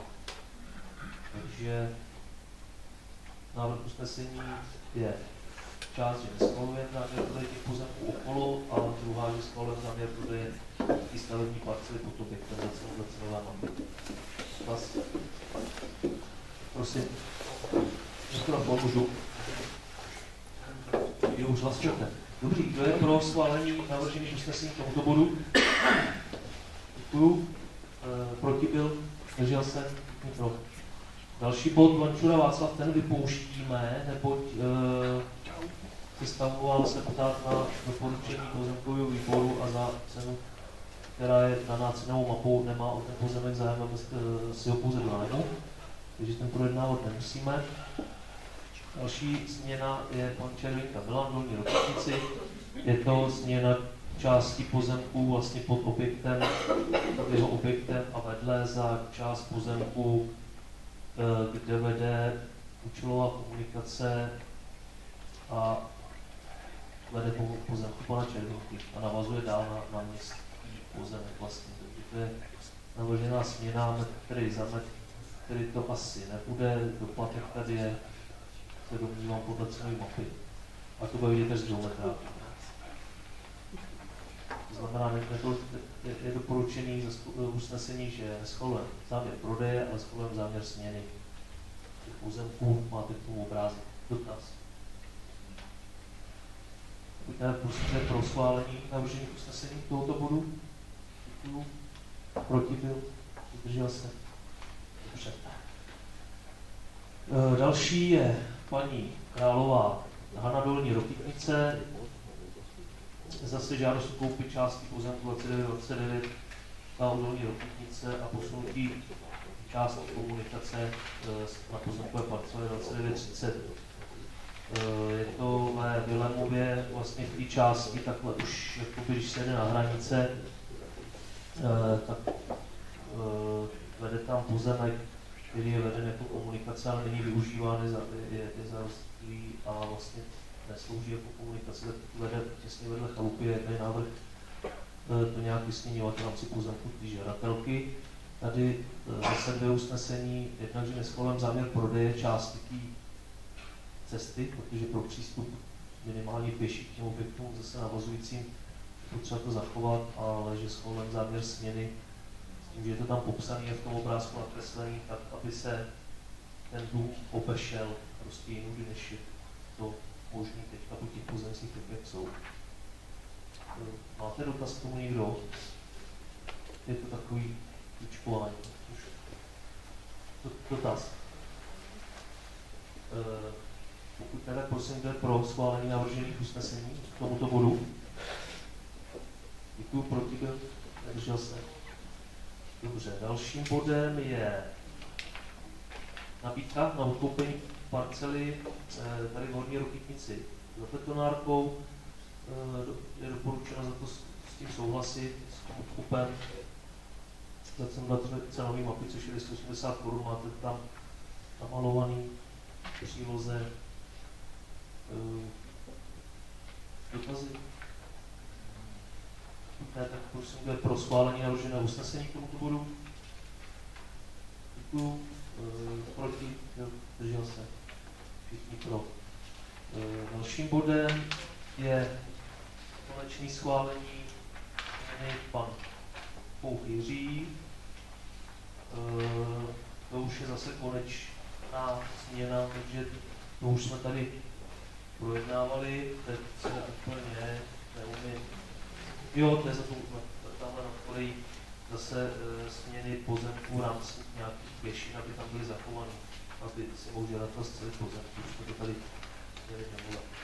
Nebo ne minule, ale černou koukám. Dotazy k tomuto bodu můžu hlasovat.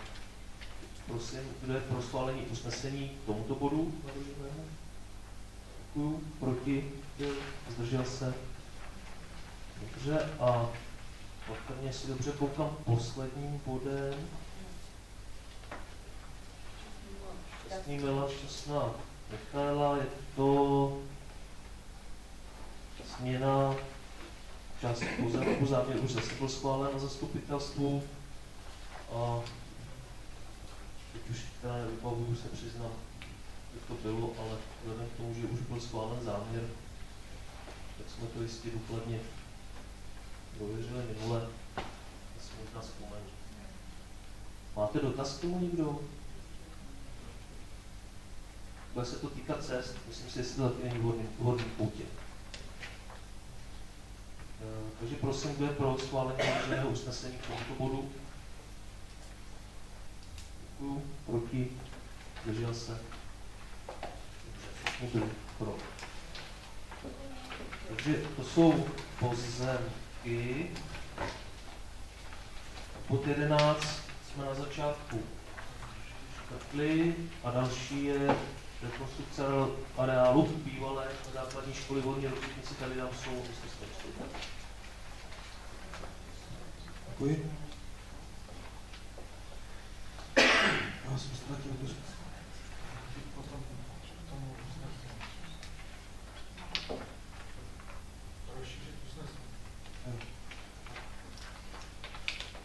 já si nejdřív najdu ten papír náš. Prosím.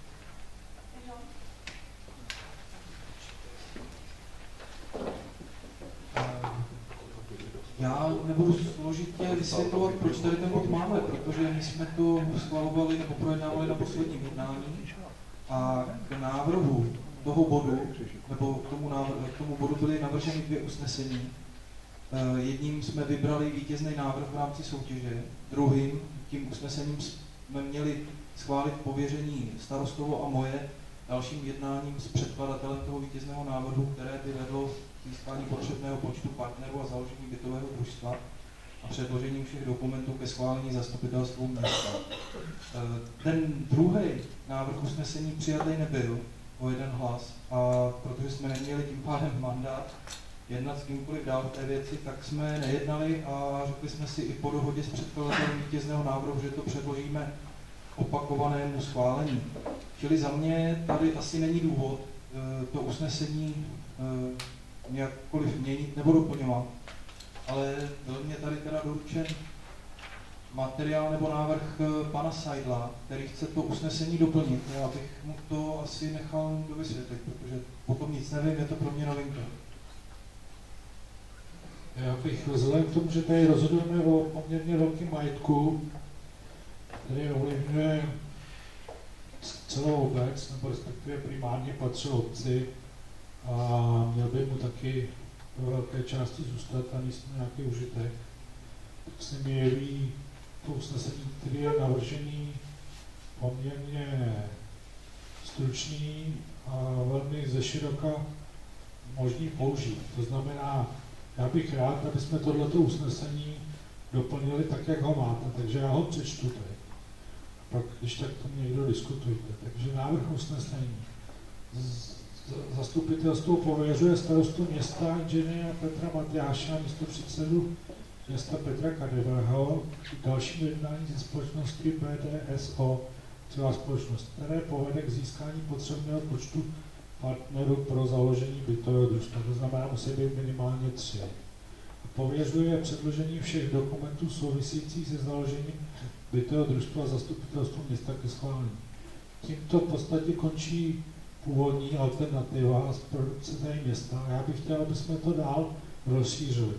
Dle následně zavazujícího rozdělení objektů na bytové a nebytové jednotky. Za prvé, všechny nebytové prostory mohou mít jako příslušenství jednu bytovou jednotku, včetně všechny budou určeny k potřebám města Rokytnice. To jsou ty nápady, že bychom tam měli nějaké ordinace pro lékaře. Minimálně 11 bytových jednotek bude určeno pro potřeby obyvatele města Rokytnice a uchazeči budou vyzváni veřejnou výzvou. Potenciál dalších 5 bytů na půdách bude v tomto projektu také realizován, protože tak, jak byl předložen, ty půdy jsou vysoký a je tam ještě rezerva pro nějaký byty. Veškeré rozhodovací procesy v tomto projektu bytového družstva budou realizovány veřejnou debatou a schůzí. Pro potřeby města bude oddělen pozemek začínající nefunkčním hřištěm, včetně pokračující až vrchní části konce pozemku.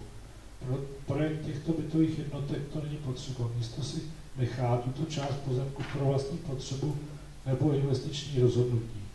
V případě, že potenciální partner nebo partneři nevyužijí zbývající kapacitu bytových jednotek, tak tyto bytové jednotky budou přiřazeny k minimálnímu počtu 11 bytových jednotek k regulární veřejné nabídce. Otevírání obálek a výběr z uchazečů o bytové jednotky bude opět veřejný a komisí bude celé zastupitelstvo města, když to budou minimálně 2 schůze. Za partnera se považuje podnikatelský subjekt s minimálním počtem 10 zaměstnanců a se sídlem podnikání na katastru města. To je ta bohulibá myšlenka, že bychom podpořili nějakého zaměstnavatele a dali mu k dispozici nějaké bytové jednotky pro svý pracující. Za partnera se, to jsem čekal, bytové jednotky budou sloužit výhradně k trvalému bydlení. Preferování budou mladé rodiny, dále obyvatele s bydlištěm opět v katastru města. V případě, že se nenajdou minimálně další 2 partneři k založení družstva, tak partnery se můžou stát žadatele o bytové jednotky. Takže já bych to takhle asi chtěl, kdyby to bylo možné, protože na pracovním jednání jsme se domluvili na tom, že minimálně těch 11 bytových jednotek bude určeno pro obyvatele. Já jsem to akorát lehce takhle poupravil, aby to bylo srozumitelný, závazný a k něčemu pro potřeby především města a jeho obyvatel. Protože nerad bych, aby se nám to někam zvrhlo, kam by to nemělo se zvrhnout. Já bych na to chtěl reagovat. Ne úplně všechno, tak jak jsem si přečetl, jsem pochopil na prvním přečtení. Pokud jde o 11 bytových jednotek, tak na pracovním jednání tohle číslo skutečně padlo, ale byl to můj vklad na otázku pana Seidla, jak se to třeba bude dělat. Tak já jsem dal třeba příklad.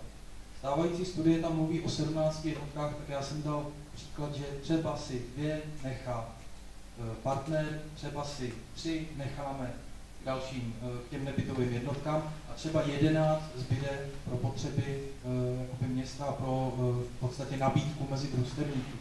Čili byl to příklad, nikoli dohoda. Zrovna tak, když budeme v tuhle chvíli schvalovat usnesení, které původně bylo navrženo, tak nám říká to usnesení, že my budeme hledat partnery a pak všechny dokumenty, které se založením družstva souvisí, předložíme zastupitelstvu města ke schválení. Čili nám to nedává mandát říct, toto je partner. To bude dělat až zastupitelstvo, který bude souhlasit s navrženýma stanovama, který bude souhlasit s navrženýma partnerama pro založení družstva, čili všechno to bude schvalovat zastupitelstvo. Takhle konkrétně rozepsané podmínky a někdy formulovaný i tak, že si myslím, že to nedává moc smysl, ale říkám, je to jen první přečtení, já jsem neměl moc čas se s tím seznámit, tak je podle mě předčasný. Je hezký, že to pan Seidl takhle sepsal a já si myslím, že se můžeme podle těch věcí, pokud budou dávat smysl řídit, taky nemusíme, každý na to může mít jiný názor. Nicméně platí, že tenhle ten záměr byl předkládaný s tím, že dojde k přebudování toho areálu na byty. Podmínkou pro to, aby tam mohli lidi bydlet, bude to, že tam budou mít trvalé bydliště, čili to bude sloužit lidem, zdejším občanům. A panu Seidlovi jsem na pracovním jednání vysvětloval, že o tom, kdo tam bude tím finálním družstevníkem, bude rozhodovat zastupitelstvo, A jestli umí navrhnout nějaký kritéria, podle kterých budeme upřednostňovat toho nebo onoho, tak ať ty kritéria se píše. Tady některé ty body opravdu se tváří jako náznak jakýhosi kritéria, ale formulačně by se to asi muselo upravit. Za mě je takhle rozšířený usnesení naprosto předčasný, protože si myslím, že to je takový mantinel, který nám jakoby říká všechno, ale vlastně nám neříká nic, protože my nemáme ještě ani partnera, my ani nevíme ještě, kolik tam těch jednotek bude. Ta studie mluví o 17 jednotkách, ale může se stát, že po tom, co získáme partnera a dojde k vlastnímu založení družstva a družstvo bude zpracovávat dokumentaci pro stavební povolení, tak tam dojde i ke změnám té studie. Může z toho být 20 jednotek, může z toho být 15 jednotek, netuším. Čili podle mého je takhle konkrétní usnesení nebo takhle rozšířený usnesení v tuhle chvíli předčasný. A nemyslím si ani, že až jednou budeme předkládat nějaké dokumenty související se založením bytového družstva, že se to bude týkat jednoho jednání zastupitelstva, možná, že těch jednání bude několik a k tomu zase jmenujeme nějakou komisi a že se k tomu budeme scházet mnohem častěji a tak dále. Takže to je jenom moje reakce na to, co jsem si tady ty rychlosti mohl přečíst. Můžu v krátkosti. V podstatě asi jsme se teda dohodli vzájemně na nějakém směru, kam by celý ten projekt měl směřovat. To znamená, samozřejmě, že tohle je takový první nástřel, který bude v následném procesu vyžadovat nějaké úpravy. Ale já bych chtěl mít aspoň nějakou záruku, drobnou, tímto způsobem, aby mohl očekávat od tohoto projektu to, co si myslím, že by to mělo přinést. Znamená, v žádném případě nemá to tady uvedený celkový počet bytů, což samozřejmě je možný, to, co jste říkal, ale já bych rád, aby jsme měli nějaký mantinely, především i pro ty partnery. A hlavně manipulujeme s naším majetkem, který v podstatě vložíme do toho projektu. Žádný ten partner do toho nebude vkládat, kromě svého jména, nic dalšího. Tak nějaký úvazek vůči nějaký bance, to je všechno. To znamená, my primárně určujeme, jak ten projekt bude vypadat. Ne žádný partner. To znamená, partnera můžeme přizvat ve formě, ale chceš být, nechceš být. A nemyslím si, že je nějaký další prostor ke komunikaci na tohleto téma s tím partnerem. To je jenom nabídka, aby se chopil z příležitosti, ale to, co z toho vznikne, to určujeme my, ne ten partner. Takže já bych chtěl, pokud vám to nevadí a v podstatě říkáme všichni, co to chceme a všichni říkáme podobné věci, tak si nemyslím, že by vám mělo dělat problém tohleto schválit. Je to problém dělá, protože říkám, některé ty věci nedávají smysl. To je jedna věc. Druhá věc, my jsme definovali to, co od toho projektu čekáme tím, že jsme schválili znění té výzvy, který se předkladatelé návrhu zúčastnili. Tam bylo jasně napsané, jak je to s trvalým bydlištěm, komu to má sloužit, co má být zajištěno, že to má město stát co nejméně a tak dále a tak dále. To jsme schvalovali na zastupitelstvu města a to šlo směrem ven. Tam k tomu žádný podobné připomínky nebyly. Já v tuhle chvíli potřebuji mít obyčejný, obecný usnesení k tomu, abych mohl jednat a abych na zastupitelstvu mohl předložit konkrétní věci, které zastupitelstvo buď schválí, protože budou odpovídat tomu, na čem jsme se dohodli, anebo je neschválí a řekne to, předělejte, to není to, co jsme si představovali. Ale takhle rozšířený usnesení nemůžu pro něj zvednout ruku.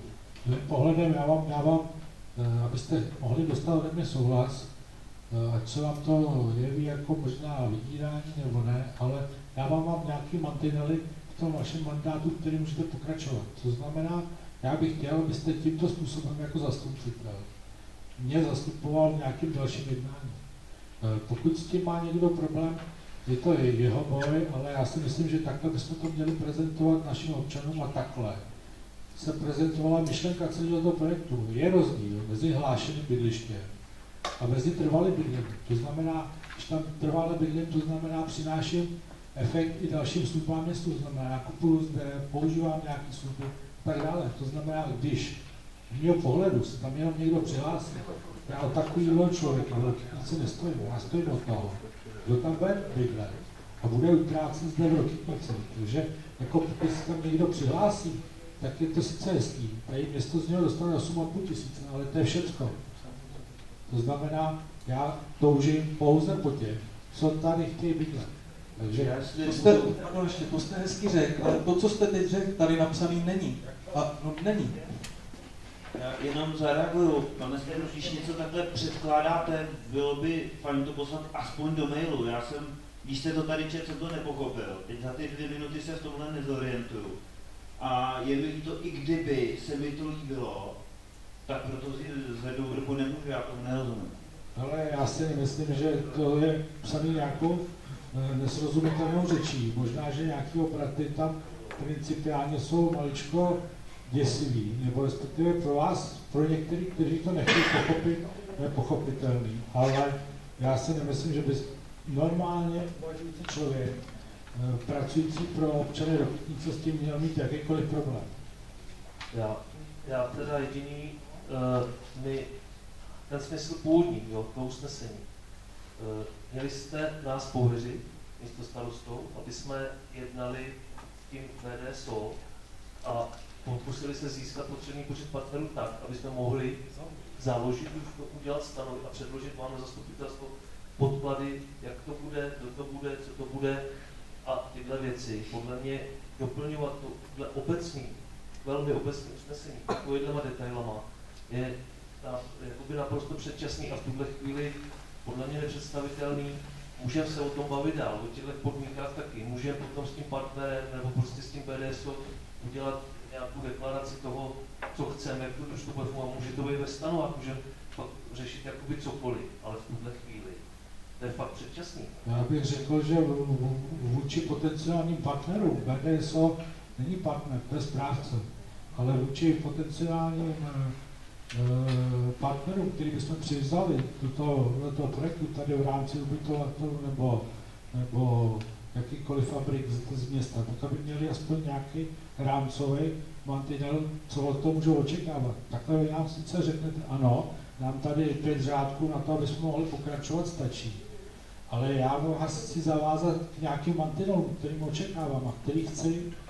To je sice dobře, ale ten návrh toho zavázání, ta formulace toho zavázání nedává smysl. To je jedna věc. Druhá věc, chcete to vy, já když tady dalších 8 zastupitelů proto zvedne ruku, tak budu přesně v těchto mantinelech jednat a na to jednání budu s tímhle papírem. Uvidíme, jestli nějakého partnera seženeme. Druhá věc, BDSO je partner, to je subjekt, který společně s námi bude zakládat bytový družstvo, protože v tom jeho návrhu tato role byla popsána a v té naší soutěži bylo napsáno, že vítězný partner má právo podílet se na realizaci toho záměru způsobem, který v tom návrhu byl popsán. Čili jako ty věci, když o nich mluvíte, tak aspoň to popisujte tak, jak skutečně jsou, ne tak, jak si myslíte, že by měly být. Protože BDSO je partner pro založení družstva, hledáme ještě minimálně jednoho dalšího. Takže dobře. BDSO v podstatě asi... BDSO jako takový primárně asi tady žádný bytový jednotky nepotřebuje. Ten je partner takový tomu té administrativy. Abych to vzal po těch jednotlivých bodech, jo. Když to vemu, aby jsme to pochopili. Já si myslím, že já bych do toho ještě vstoupil, jestli můžu, já to určitě hlasovat nebudu už, protože, jak říkal Marek, je to na poslední chvíli a nemám osvědčení z toho, že co se tady na poslední chvíli mířilo, tak bych z toho byl nějak úplně moudrej. Z toho mě vyplývá to, co bylo na pracovní debatě, kde jsme se bavili, že město jako zakládající člen bytového družstva bude samozřejmě co mluvit do stanov, kde tohle všechno, co vy tady píšete, bude obsáhlý a týká se to až další fáze. Tohle je jako opravdu ta fáze, o které jsme se bavili na tom pracovní, chceme, nechceme. Pokud chceme, budeme jednat a hledat další partnery a to všechno, co vy tady popisujete, bude až v té další fázi. Takže bych to opravdu nechal až na potom a můžeme se z těch milníkách, který jste tady nastřelili, klidně pohybovat. Ale nejde to schválit tak, jak jste to tady teďka podal. Zeptejte se mě na něco, čemu z toho nerozumíte, z těch 10 bodů. Ale tady nejde to nejde o souhlasit, tady jde přece o to, co já třeba říkám za sebe, já s těma bodama a s bavením se o nich nemám problém, ale ve fázi číslo 2 a ne ve fázi číslo -1, že jo? Víte co, já mám problém v tom, že vy mi sice neustále říkáte, že to bude v dalších krokách, jo? Bude. No, ale kde já mám záruku, že to tak bude? Proč mi to... Máte záruku, že jste zastupitel a že stanovy a veškeré další kroky musí schválit zastupitelstvo. Ale já to řeknu, vy si poměrně odpovědete, vy říkáte, že tyto body budou v dalších krokách. Ano. Tak proč je nemůžete odsouhlasit teď, když jste museli odsouhlasit později? Já to moc nerozumím. Vidíte, že ta spolupráce s partnerem, tak budeme teď řešit milníky na začátku, anebo až potom v té druhé fázi. Když se to neschválí ve druhé fázi, tak je to úplně jedno.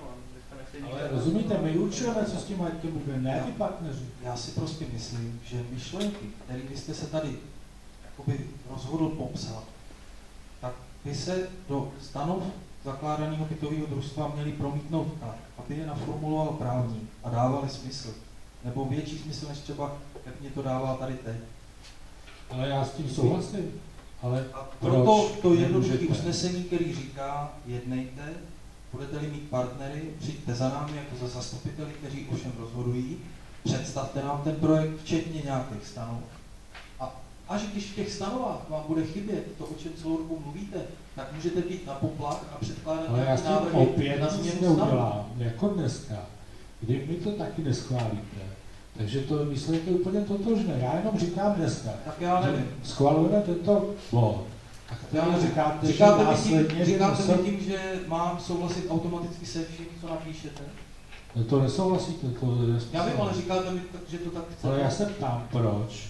Ať říkáte, že toto bude dál. Stejné toto. Já mluvím o těch myšlenkách, o kterých jsme si povídali na pracovním jednání, kde jsme si popisovali, komu by ty byty měly sloužit. Tak vám říkám, že jste to naformuloval tak, že mě to z toho tak úplně nevyplývá. Formulace nejsou totožný s tím, co zaznělo na pracovním jednání. Formulaci z toho, co jsem vám předložil. Třeba neustále tady mluvíte o minimálním počtu jednotek, já nevím, proč se tím zavazovat.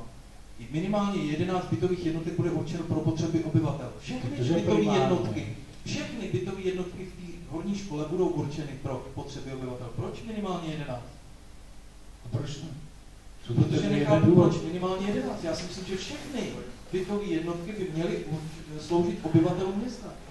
Ale jak mi zaručíte to, že... Jak vám zaručím, že 11? Že ty bytové jednotky půjdou pro tu veřejnost. To znamená, půjdou do nějaký volné soutěže. Teď vám říkám, že všechny ty věci ohledně stanov a ohledně způsobů výběru budoucích družstevníků bude schvalovat zastupitelstvo. Dobře, nastíním situaci. Přijdou partneři a řeknou, ale my využijeme všechny bytové jednotky. Myslíte si jako ty partneři, že BDSO si tam rozebere ty byty? Ne BDSO, ale tak ten další partner. Ten další partner může být třeba, co já vím, RTK. No a myslíte si, že tam budou bydlet ty ředitele, nebo tam budou bydlet ty zaměstnanci, obyvatelé města? Já nevím, kolik těch partnerů se vám přihlásí. No já to taky nevím. A vy už tady chcete dávat nějaký mantinel. Ano, to je přesně ten. Se nám taky nemusí přihlásit žádný partner. No, taky tady píšu, že když si žádný partner nepřihlásí, tak partneři se můžou stát i žadatelé o bytové jednotky.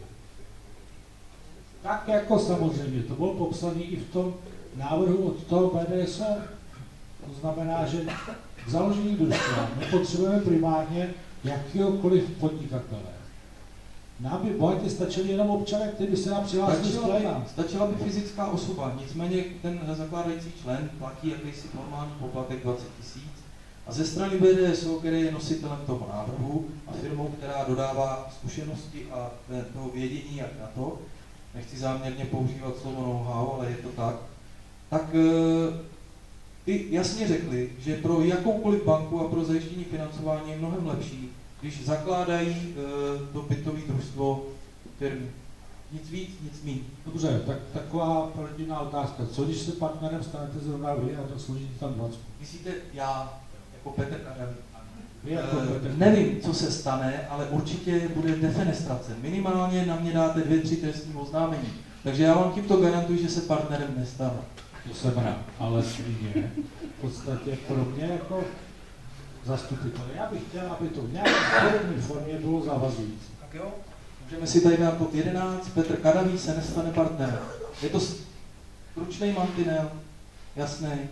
Ne, tak jako použil jsem extrém, jo, ale vemte si, že se to může stát jakýkoliv další podnikatel tady, který tady podniká. To není jako... Já bych rád, aby to primárně přineslo efekt obyčejným občanům. Já to chápu. Opakuju, že je to naprosto předčasný a že když se podíváte do podkladu z posledního zastupitelstva, kde je ta nabídka VDSO, jak to má fungovat a jaký jsou mantinely, tak tam jsou napsané. Takže jdeme hlasovat o proti návrhu. Já teda jenom zase v rychlosti, protože jsem koukala, já jsem to asi říkala posledně, jsem koukala na justici, tak ta firma nevypadá, jako nevím, jak zkušenost má, ale hospodaření na tom není tak, že by nám si mohla úplně z mýho pohledu, protože byla několik let ve ztrátě a poslední hospodářský výsledek je plus 20 000. Takže tolik za mě. Typický příklad daňové optimalizace.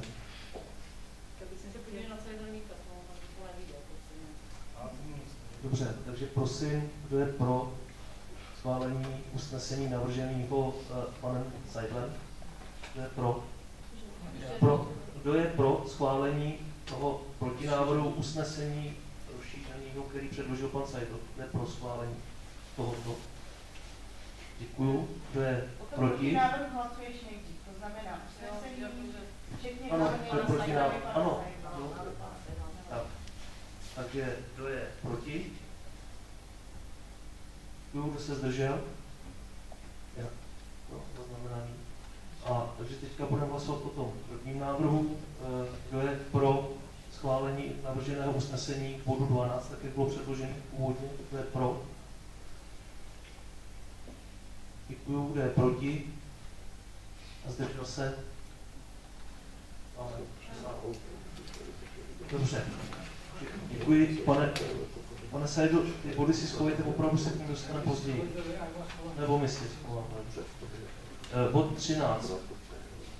Informace o množství velkoobjemových odpadů ve sběrném dvoře v roce 2017. Dávám slovo tajemnici, prosím. Pojďte mikrofon někudy.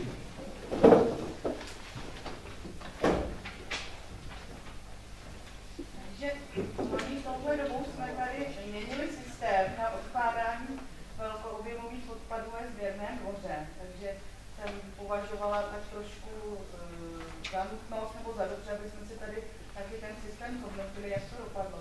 Protože my jsme teda v první čtvrtletí vydávali kartičky trvale žijícím občanům, roznesli individuální referendum, nebo jak to mám říct, dostali informaci, kde si je můžou vyzvednout, a v roce 2017 teda byl stanoven takový ten prvotní evidenční limit 75 kg na poplatníka a rok.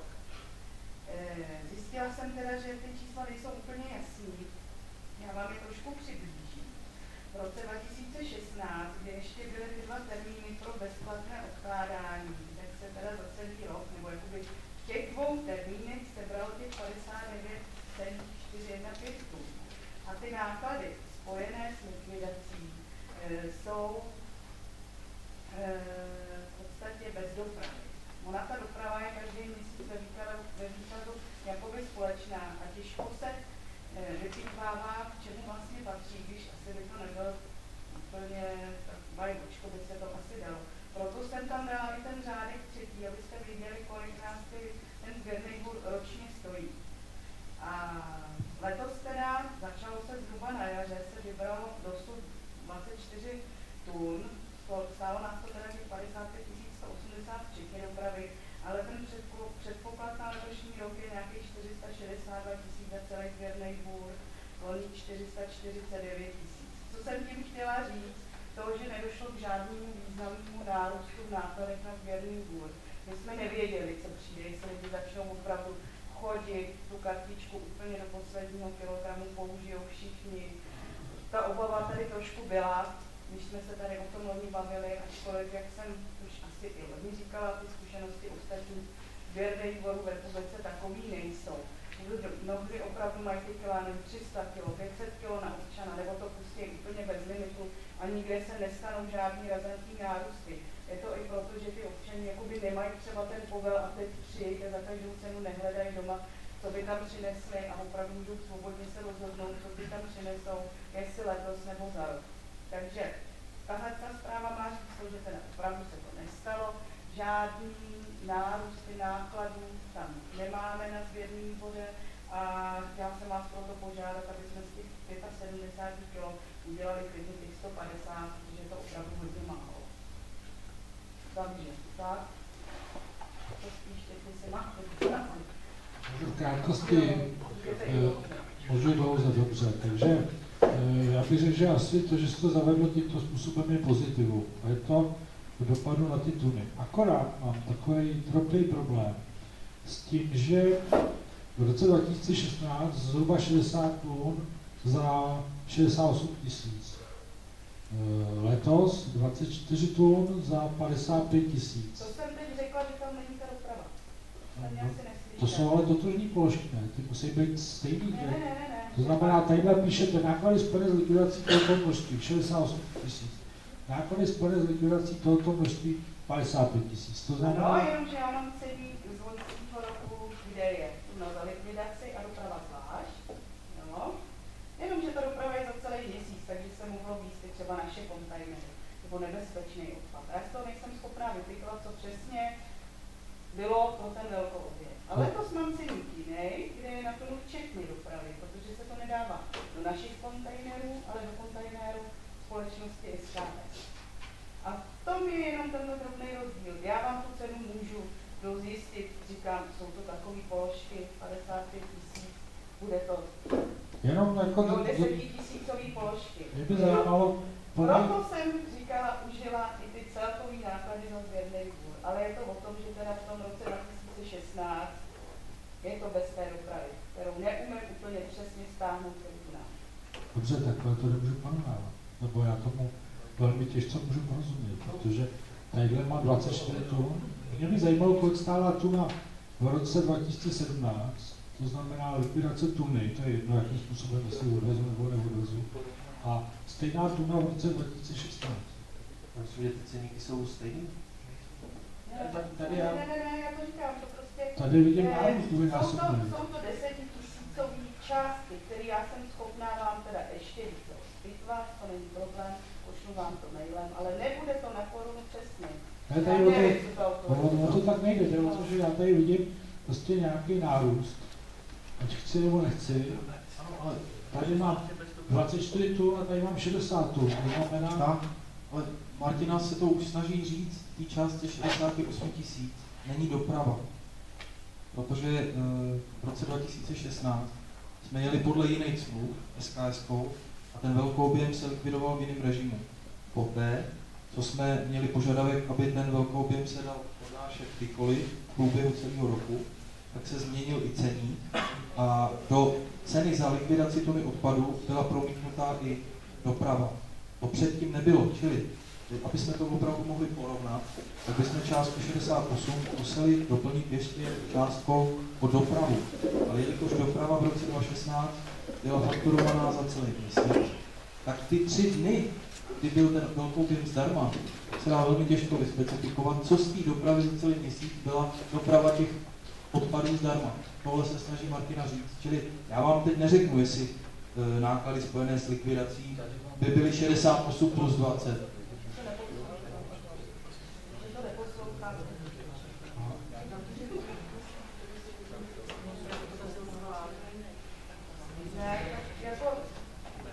Závěr tohohle měl, že opravdu nedošlo k ničemu.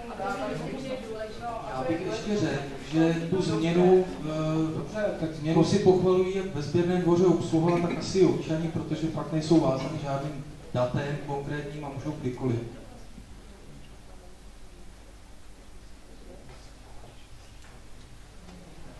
Ale tak je z toho vidět, že jako je to sice hezký, že jsme čas předali, ale jako...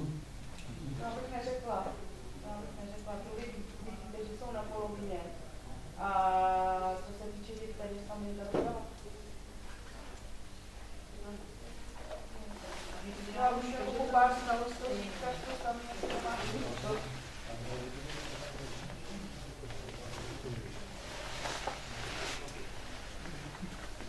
Ale nám se změnilo množství toho odpadu. To množství odpadu se nám změnilo z toho, že zmizely ty volné dny, kdy se to vyváželo. To je jediný efekt. Dobře, ale jako... Já vám to musím vypíslat, jo? Protože tady to jsou debaty, to ničemu nevedou. Já vím, že to nikam nevede, ale jsme to zefektivnili, ale stojí to stejný peníze. Já nevím, jestli jsme to zefektivnili z pohledu finančního. My jsme to zefektivnili ve vztahu služba je dostupná častěji, 2krát v týdnu můžu dát něco zdarma a díky tomu jsme museli přistoupit na jinou cenovou politiku té společnosti, protože nedělíme odpad na naše kontejnery, náš odpad zdarma, ale využíváme plně kontejnerů té společnosti a je tam cena za tunu likvidace včetně odvozu. Tady v té částce 68 chybí cena za dopravu. Kdyby tam ta cena za dopravu byla, nebylo by tam 68, bylo by tam třeba 88, nebo 95, nebo 71, já nevím. A to je to, co Martina říkala, že se vám pokusí vypíchnout.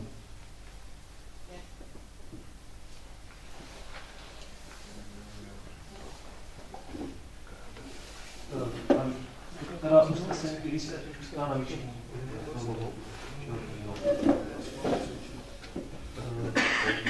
Prosím, bude pro schválení navrženého usnesení. Bude proti, zdržel se. Dobře, tak, další bod 14, zase říkal slovo tajemníci, změna odměňování nevolných členů zastupitelstva. Od ledna nám nabyly účinnosti nové právní předpisy, které nám mění odměňování, dneska se bude jmenovat neuvolněný členek zastupitelstva města, protože uvolněný, což je starosta, místo starosta, tam tou tabulkou je to daný striktně, kdežto u vás neuvolněný, což jsou teda členové zastupitelstva, předsedové výborů v našem případě, členové rady, je to až do výše. Ty tabulky předtím byly takzvané dvousložkové, teď už jsou jen jednosložkové. Já vás tím nechci nějak zbytečně dlouho zatěžovat. Máte to v předkládací zprávě, máte to v tabulkách, až do jakých výší můžete ty radní, zastupitele, předsedy výboru a komisí odměňovat.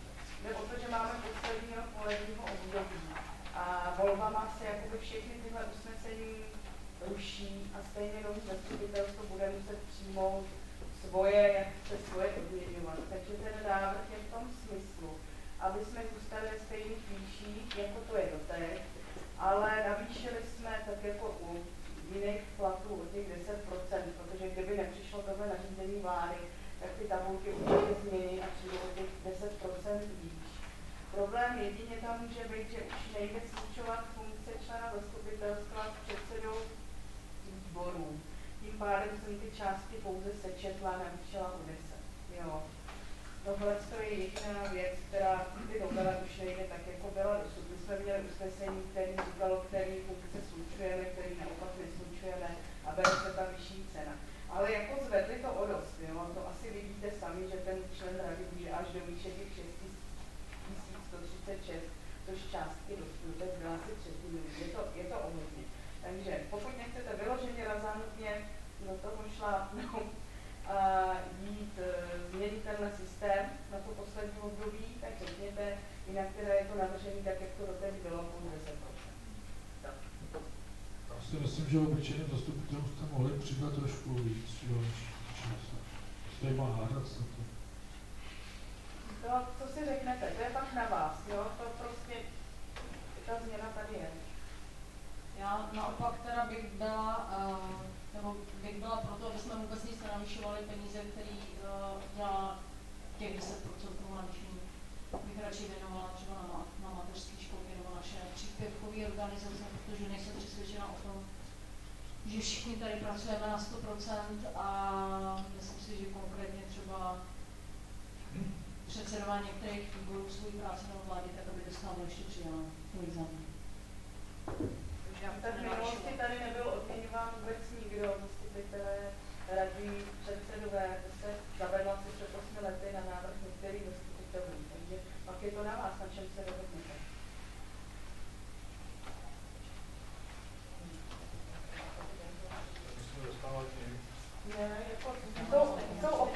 samozřejmě, kde odměňují daleko víc než tady, jsou obce, kde nemají nic. Protože příští rok jsou volby, tak asi nebyste měli být vy, který budou rozhodovat, jak další zastupitelstvo bude brát. To právě ne, tím se tohle usnesení ruší volbama. Tam je ustanovení v zákoně, že opravdu platí do dalších voleb a ti už si musí ten systém nastavit podle sebe, takže není to pro ně, tam budou jen přechodní ustanovení do nového ústavního zastupitelstva a pak už bude nevím přesně, jak se to stane. Já bych asi neměl problém s tím přidat, problém je jiný, jo, že za peníze je potřeba dostat zpět nějaký výkon, což tady od některých zastupitelů tady vidím jenom takovou tichou soustrast s ostatníma nic víc, jo. Tak to kolektivní hlasování, které tady máme, je pro mě trošku drcující, že se tady hádá v podstatě jen pár lidí a jako ty ostatní, kteří sedí jako putky a nezapojí se, proč povídají. Samozřejmě, že nemusí. Takže nějaký protinávrh?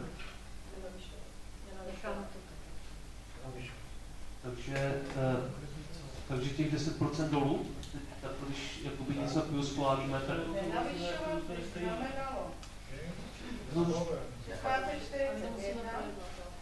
Musíme, no. Ne, takže jsme hlasovali po protinávrhu, což je zachovat původní, zachovat v současnosti ty odměny a Martina teď na to napasovala. Pokud to necháme podle toho současného, tak už nebudeme slučovat člena zastupitelstva předsedou výboru. Tam je tři funkce, ne? Když má více 3 funkce, to znamená, když by byl člen rady, zastupitelstva, předseda. Ano, tak bere podle té nejvyšší, ale stejně s funkcí člena zastupitelstva nesmí sloučit nic. To už nejde. Fakt, já jsem byla na školení. Jo, opravdu ne. No to nemá, ale těch konkrétních funkcí, by to bylo stejné. No v podstatě, jak koukáte na usnesení radní 1641 teď, člen zastupitelstva 599 teď a člen výboru, pokud je i zastupitel, by měl mít 433 plus 599. A to teď nevím.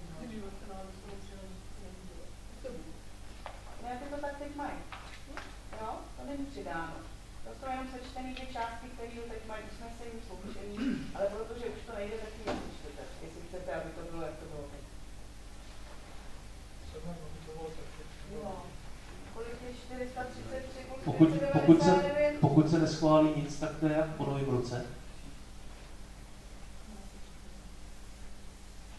No, tak nám se neplatí usnesení, protože není daný v korunách. Procentech. Až do výše, no. A vy něco schválíte, no já se nebojím. No tak hlasovat o tom protinávrhu s těma původníma. Neměli jste s tím problém a protože se změnil zákon, najednou se diskutuje o zásadní, který jste mohli říct poslední 3 roky. To je spíš, že ten zákon trošku zkomplikoval asi, jako proti původnímu. Takže tím pádem původně byl člen rady 1641, předseda výboru by byl 1032, člen zastupitelstva 599. A nebo předložený návrh 1805, 1135 a 660. Takže protinávrh byl to nechat na původní výši.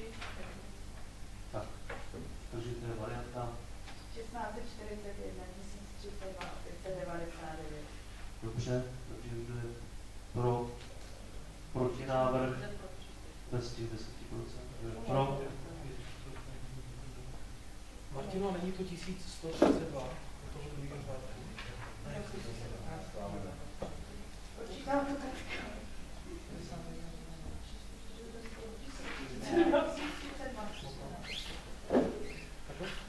Ještě jednou, takže jde pro schválení usnesení, kde budou ty částky uvedeny tak, jak byly doposud. Pro? Proti? Protože se tady to usnesení asi prošlo. A nemusíme se s tím tak, pod 15. informace o dotacích. Informace o dotacích a jsou tam popsané 3 dotace, kde 2 už se domnívám byly, nebyly. Možná už jsme o tom osvětlení hovořili posledně, ale jsou to 3 dotace. Jedna je zvýšení bezpečnosti podle silnice 294, kde se řeší 7 nových přechodů v návaznosti na územní rozhodnutí rekonstrukce hlavní silnice. Žádat na to budeme z MAS Republiky v rámci IROPu a je na to možný dostat 95%. Takže bychom tím, jednak bychom na to dostali relativně velkou spolučást a druhá věc, že tím řešíme ty nešťastné přechody, které tady řešíme, co já pamatuju, někdy jednotlivě řešit nešli. Druhá dotace, rekonstrukce VOčka ve Vilémově, to souvisí s tou akcí ještě zase čistý zjadele VHS, to vodovod Vilémov, ten veřejné osvětlení tam je v nejhorším snad stavu. Tam si Rokytnice vede to ještě vrchním vedením a tímhle by se dalo do země společně s tou akcí. Tam si může a dotace pro obce v národních parcích, kdy jsme na to mohli dostat 2 miliony korun, tuším, 65%. Poslední žádost, která ještě bude podaná, je zase z toho samého programu Ministerstva životního prostředí pro obce v národních parcích, je tam možný dostat peníze na cesty, což není skoro možný nikde jinde, a sice do výše až 1 milion. Po dlouhým přemýšlení jsme tam dali silnici, do které se každoročně docela dost peněz nacpe, a tu silnici od Starého Mlejna někde na Lípy nebo by kamera, kde už to navozuje na úsek, který se opravoval společně s Krnákem z dotace. Je to úsek, který už se opravoval, ale kde tam každý rok tam prostě padne spousta palení na záplatů, protože to tam je zatěžovaný cesta hodně. Tady se bude ta žádost jako zpracovávat a uvidíme, jestli bude úspěšný. Ten Vilémov je skoro nejvíc pravděpodobný, protože tam to je nárofový, když se podá žádost do nějaké doby, tak prostě dostanou všichni. Pokud je alokace, to jsme stihli, a poslední je ta zvýšení bezpečnosti, tam se bude rozhodovat někde podle mě ledenu na 3 masky, tak a usnesení jsou teda, že bereme na vědomí, schválujeme podání žádosti na tu zvýšení bezpečnosti silnice, VOčka i Starý Mlýn, a že schválujeme realizaci těch akcí, pokud bude přidělená dotace. Ano. Zeptat, jestli se... Mikrofon. Chci zeptat, jestli bude se chtít někdo aktivně finančně podílet, třeba Dvoračkovský nebo a ta podvěkovaný Stefanka, nebo ty, co to vlastně tu cestu taky využívají, celkem hodně, ne pro sebe, ale i pro ty svý klienty. Byli oslovení. No, oslovení nebyli, protože nevíme, jestli dostaneme dotaci a budeme to dělat. Každoročně se podílí na tom, nebo ne, asi každoročně, ale v některých letech vím, že prostě spolufinancovali to záplatování, které ale nestačí, a pokud by na tohle byla ta dotace, tak jako ne. Můžeme to zkusit, ale říkám, nevím, jestli to je spravedlivý vůči akci, které jsme dělali v posledních letech, kde jsme to z dotace upravili a spolučasné nežádali, v minulosti přispívali na tu cestu. A nemali peníze zrovna ty kulačky. Teď už ta cesta je docela ze 2/3 minimálně, možná ze 3/4 dobrým stavu vody po ten spodek, který je přepravný. Dotací. Víte, prosím, kdo je pro schválení těch navržených 3 usnesení k tomuto bodu? Kdo je pro? Kdo proti? Držel se. Dobře, zpráva o činnosti Rady města. Za to uplynulý období, dejte se.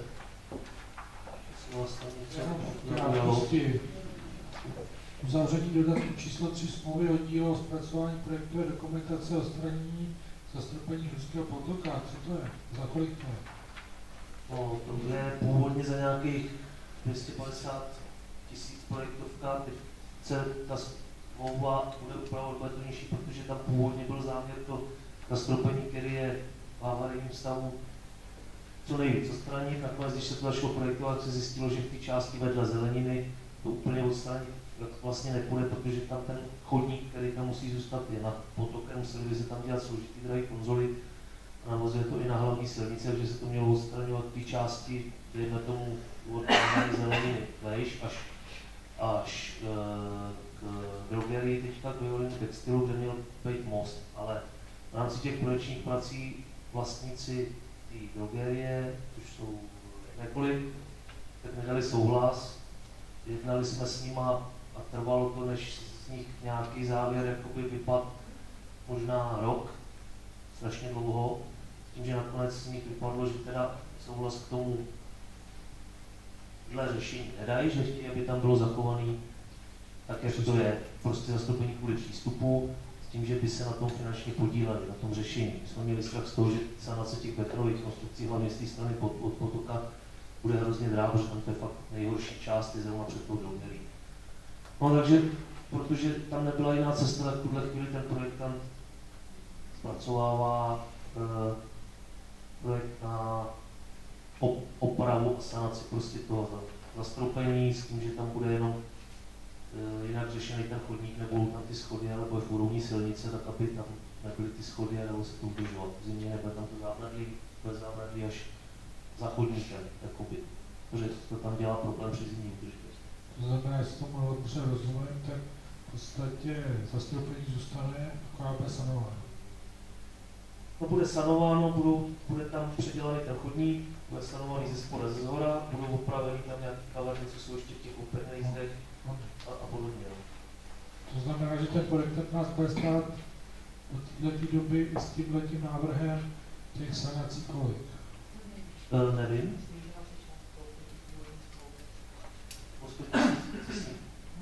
To znamená, mají okolo 150. No, ale už se s tím teda perou fakt 2 roky možná. A nebylo by jako lepší pozvat nějaký ty, co dělají s tou chemií, aby navrhli postup té sanace? Tak samozřejmě oni jsme původně vůbec jako... Dají se dělat původně se neměli dělat sanace, že jo? A i tak to bude potřeba projednat a teď právě bylo nový dohadování Bělenici na úřadě, jestli to bude povolovat kvůli chodníku, odbor dopravy nebo kvůli potoku odbor životního prostředí. Nakonec úplně nevím, jestli tam našli odpověď. No, takovýhle zákon to bude všechno jinak, že jo? Takovýhle věci jsou v podstatě velmi speciální a v podstatě jsou závislí na těch dodavatelích těch výrobků. Jo. Takové věci se dají sanovat nějakýma uhlíkovými páskama a podobnýma věcma, kterýma se dají jako zvyšovat pevnosti. A to, co tam je vypadaný, tak je v podstatě odstřílené. Ale to hovoříte o jedné z mnoha částí té akce, protože to je ten spodek. Jo. Druhá věc je izolovat ten most od zhora, udělat ten chodník, vyřešit tam statiku, protože to vede nad tím stropem. Dobře, budou se potom ty sousední vlastníci místní zeleniny podílet na těch investicích těch prostorů, které mají vedle sebe, přímo je používají? Nepoužívají, protože by se podíleli, jediný, kdo se bude podílet a je to předjednaný a užívá to, je ta drogerie. Máte tam trafiku, která se stojí na to? Trafika zmizí a nebude tam. Tam prostě bude prostor volný, nějaký prostranství prostě volno. Takže to nebude přístupný a bude to patrně zatravněný, bude tam tráva, protože pod tím bude jakoby most, že? Tam jako ten stánek, tam jen kvůli tomu, že ho ještě neodvezli, ale je zavřený, tam měl by zmizet ty podpísané. A tyhle ty strofy částečně zasahují i do těch majetků, těch, co s tím souvisí, že jo? To je postavený nebo? Ne, tam je na pozemku, na pozemku potoka, takže to nezasahuje do těch baráků. Takže ty opěrky, respektive ty baráky mají vlastní základy, nebo to stojí na těch opěrkách? Já nevím, ale s tím nebudeme nic dělat, že bychom pobudali ty zdi a dělali nový, to prostě budeme jenom sanovat, takže se pod základy jako nebude, že jo? Ty opěrní zdi, ty potoční zdi jsou vedle základu těch baráků. To jsou, ale s tím nic dělat nebudeme. Ale tu konstrukci musíte nějak jako izolační zavřít, že jo? No, jasně, no tak asi účastníci řízení budou, protože na kraji těch baráků se to bude odkryvat. Ještě jenom takovou drobnou poznámku pro pana Patočku. Podílel jsem se na dodávkách a úpravách drenáže a drenážních prvků na největším tréninkovém střediskem v Evropě, což je plocha Trhovského stadionu. To znamená, my jsme jim vyráběli tvarovky, my jsme jim říkali, jak bychom si představovali drenáže, jak mají být udělaný a tak dále. To znamená, že projektant měl nějakou myšlenku, tu realizaci, jak to bude vypadat. Většinou se říkají dodavatel stavby, takže já mám zkušenosti s těma spotkama v podstatě až k tomu plastu. A ten plast je v podstatě stejná věc, jako když si doma koupíte PVC, akorát v jiných dimenzích.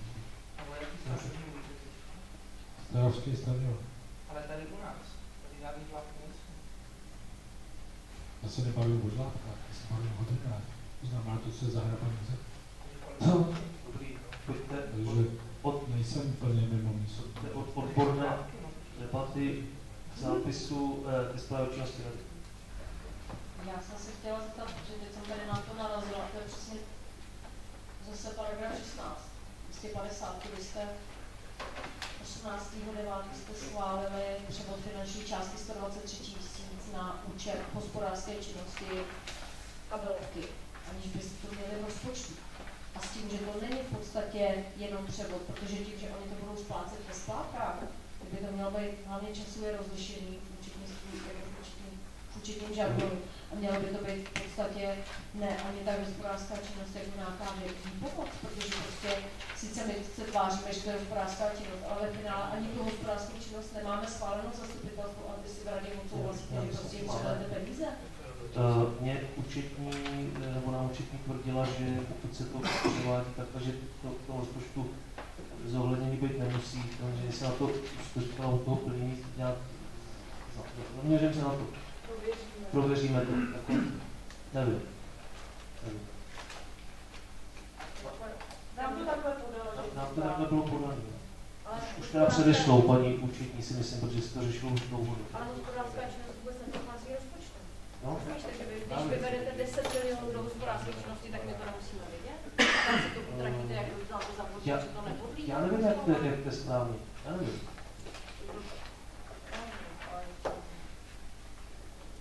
Dobře, další dotazy. Pokud ne, tak já bych asi poděkoval za účast. Aha, ještě padem na vědomí. Pardon, už jsem to ulikl. Takže prosím, kde je pro schválení usnesení, že bereme na vědomí zprávu činnosti rady. Jste za to období, co jste? Kde pro? Děkuju proti. Zdržel se. Tak jo, a poslední bod diskuze. Určitě. Já vím, že to říkám každý rok, ale chtěla bych říct, že opravdu je nebezpečná ta silnice v zimě od pana Bůžka nahoru, otočce autobusu, protože tam jsou půl hodiny jezdí autobus do toho auta a teď to ještě jde půl hodiny, kam jezdí ten autobus, ale pak tam jezdí co čtvrt hodiny. A já vám řeknu, tam se nedá jet ani autem, ale tam, když jdete a vidíte ty děti, jak tam uskakujou, jak lezou po těch mantinelech a o starých lidech, která ani nemluvím, fakt je to tam nebezpečné. Jestli bychom mohli, já nevím, jestli Spartak nebo kdo, jestli my tam budeme tu silnici dělat, ale mělo by se bohužel. Tam není místo, tam se silnice udělala po ty kanalizaci předlodní, mírně se rozšířila, tak jak to šlo, ale bohužel pozemky okolo jsou soukromí. Teď se řeší ta lyžařská cesta, ale v zimě ale nepomůže, protože tam bude prostě sníh na odjezd. Je to tam opravdu hodně nebezpečné, je to chvilka, kdy se tam teda něco stane. Jediný možná pozitivní, co se cesty týká, je, že by se tam měl přestavovat ten barák pana Udatního, měl by se oddálil cesty podle nějakých plánů, takže a tam to je nejhorší, že jo, no. Jinak dolů, pokud se to rozšíří a zase, protože tam jezdí ty busy, tak to rozšiřování se tam snaží řešit. Částečně se to udělalo, ale tam prostě 2 metry na chodník není. Když tam 4 hodiny jede autobus. No, jako tím autem se tam ani moc nevejdete. Já vám řeknu jenom, je to teda taková legrace, já vyjíždím podle autobusu autem. Protože tam máte šanci, když jedete za autobusem, když co čtvrt hodiny jede autobus a A do toho ještě jedou auta, ještě tam chodí lidi. Tam je, prodat nevím, ale prodat možná, ale tam dále trafostanice, dále pan Udatný, který teda se snad odsune a směrem dolů jsou taky soukromý pozemky, takže jako zkusit se to... Jako,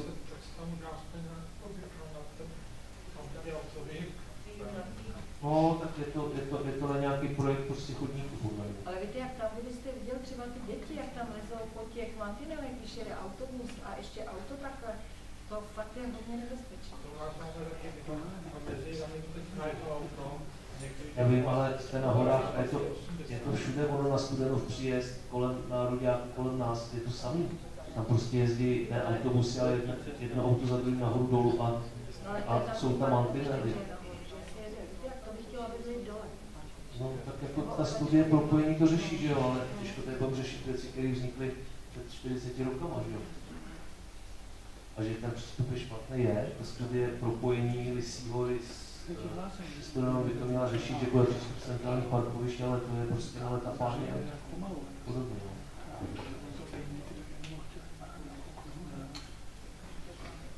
Já bych měl takovou kosmetickou. Chtěl bych pochválit pana starostu za to nasvícení té radnice. To je pěkný a ještě bych tam chtěl jednu lampu, aby se ten jeden pochod toho Teska trošku rozsvítil. A pak jsem se chtěl zeptat, já nevím, jak vypadá ta vitráž v té oddávací místnosti, jestli by nestálo za to, jestli by nešla zevnitř rozsvítit. No já nevím, úplně, jako vitráž nevypadá nějak pěkně, protože má svý nejlepší leta za sebou. To je jedno, ale primárně, jestli by nešla mírně jakoby zevnitř.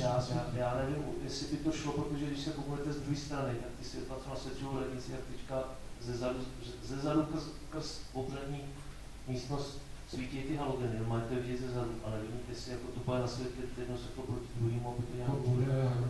Ale jako zkusit to mírně, nemusíte nějak řvát, ale jenom lehonce mírně. Můžeme se na to nasvětlovačů zeptat, jak by to šlo asi. Stačilo by jenom... Jo, prosím vás. Jo, prosím. Já se chtěl zeptat, v jakým stavu je připravovaný projekt pečovateláku pod Helenou tam u nás. Respektive, jestli už jsou vyčíslený ty spoluinvestice hlavně na silnici. V letošním roce se dělaly průzkumné práce, dělal se hydrogeologický posudek, dělalo se zaměření toho pozemku, ještě se doměřovala právě ta přístupová komunikace. A v příštím roce jsme chtěli do rozpočtu dát peníze na architektonickou soutěž na řešení, samozřejmě s tím, že by se tím zadalo zároveň i z další fáze té projektové dokumentace, která by se chystala. Takže žádný detail týkající se cesty jako zatím tomu není. Myslím, že to předmětem. Že ta investice bude možná stejně veliká jako ten barák? To si nemyslím. To si nemyslím. Tam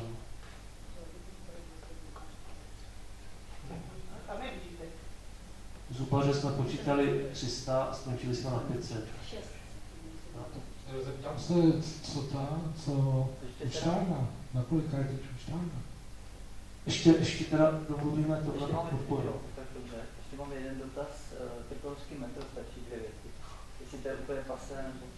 Krkonošský metro v tom původním osazení už nějak jakoby nekomunikuje, ale ty vize malinko jakoby jinak, ale vůbec jakoby ty dráhy, řešení ty dráhy se kopil svazek obcí Krkonoše v rámci i jednání s krajem, s nějakým propojením na Polsko a vůbec v rámci strategie jakoby celých Krkonoš a dopravní obslužnosti, takže se to nějak řeší.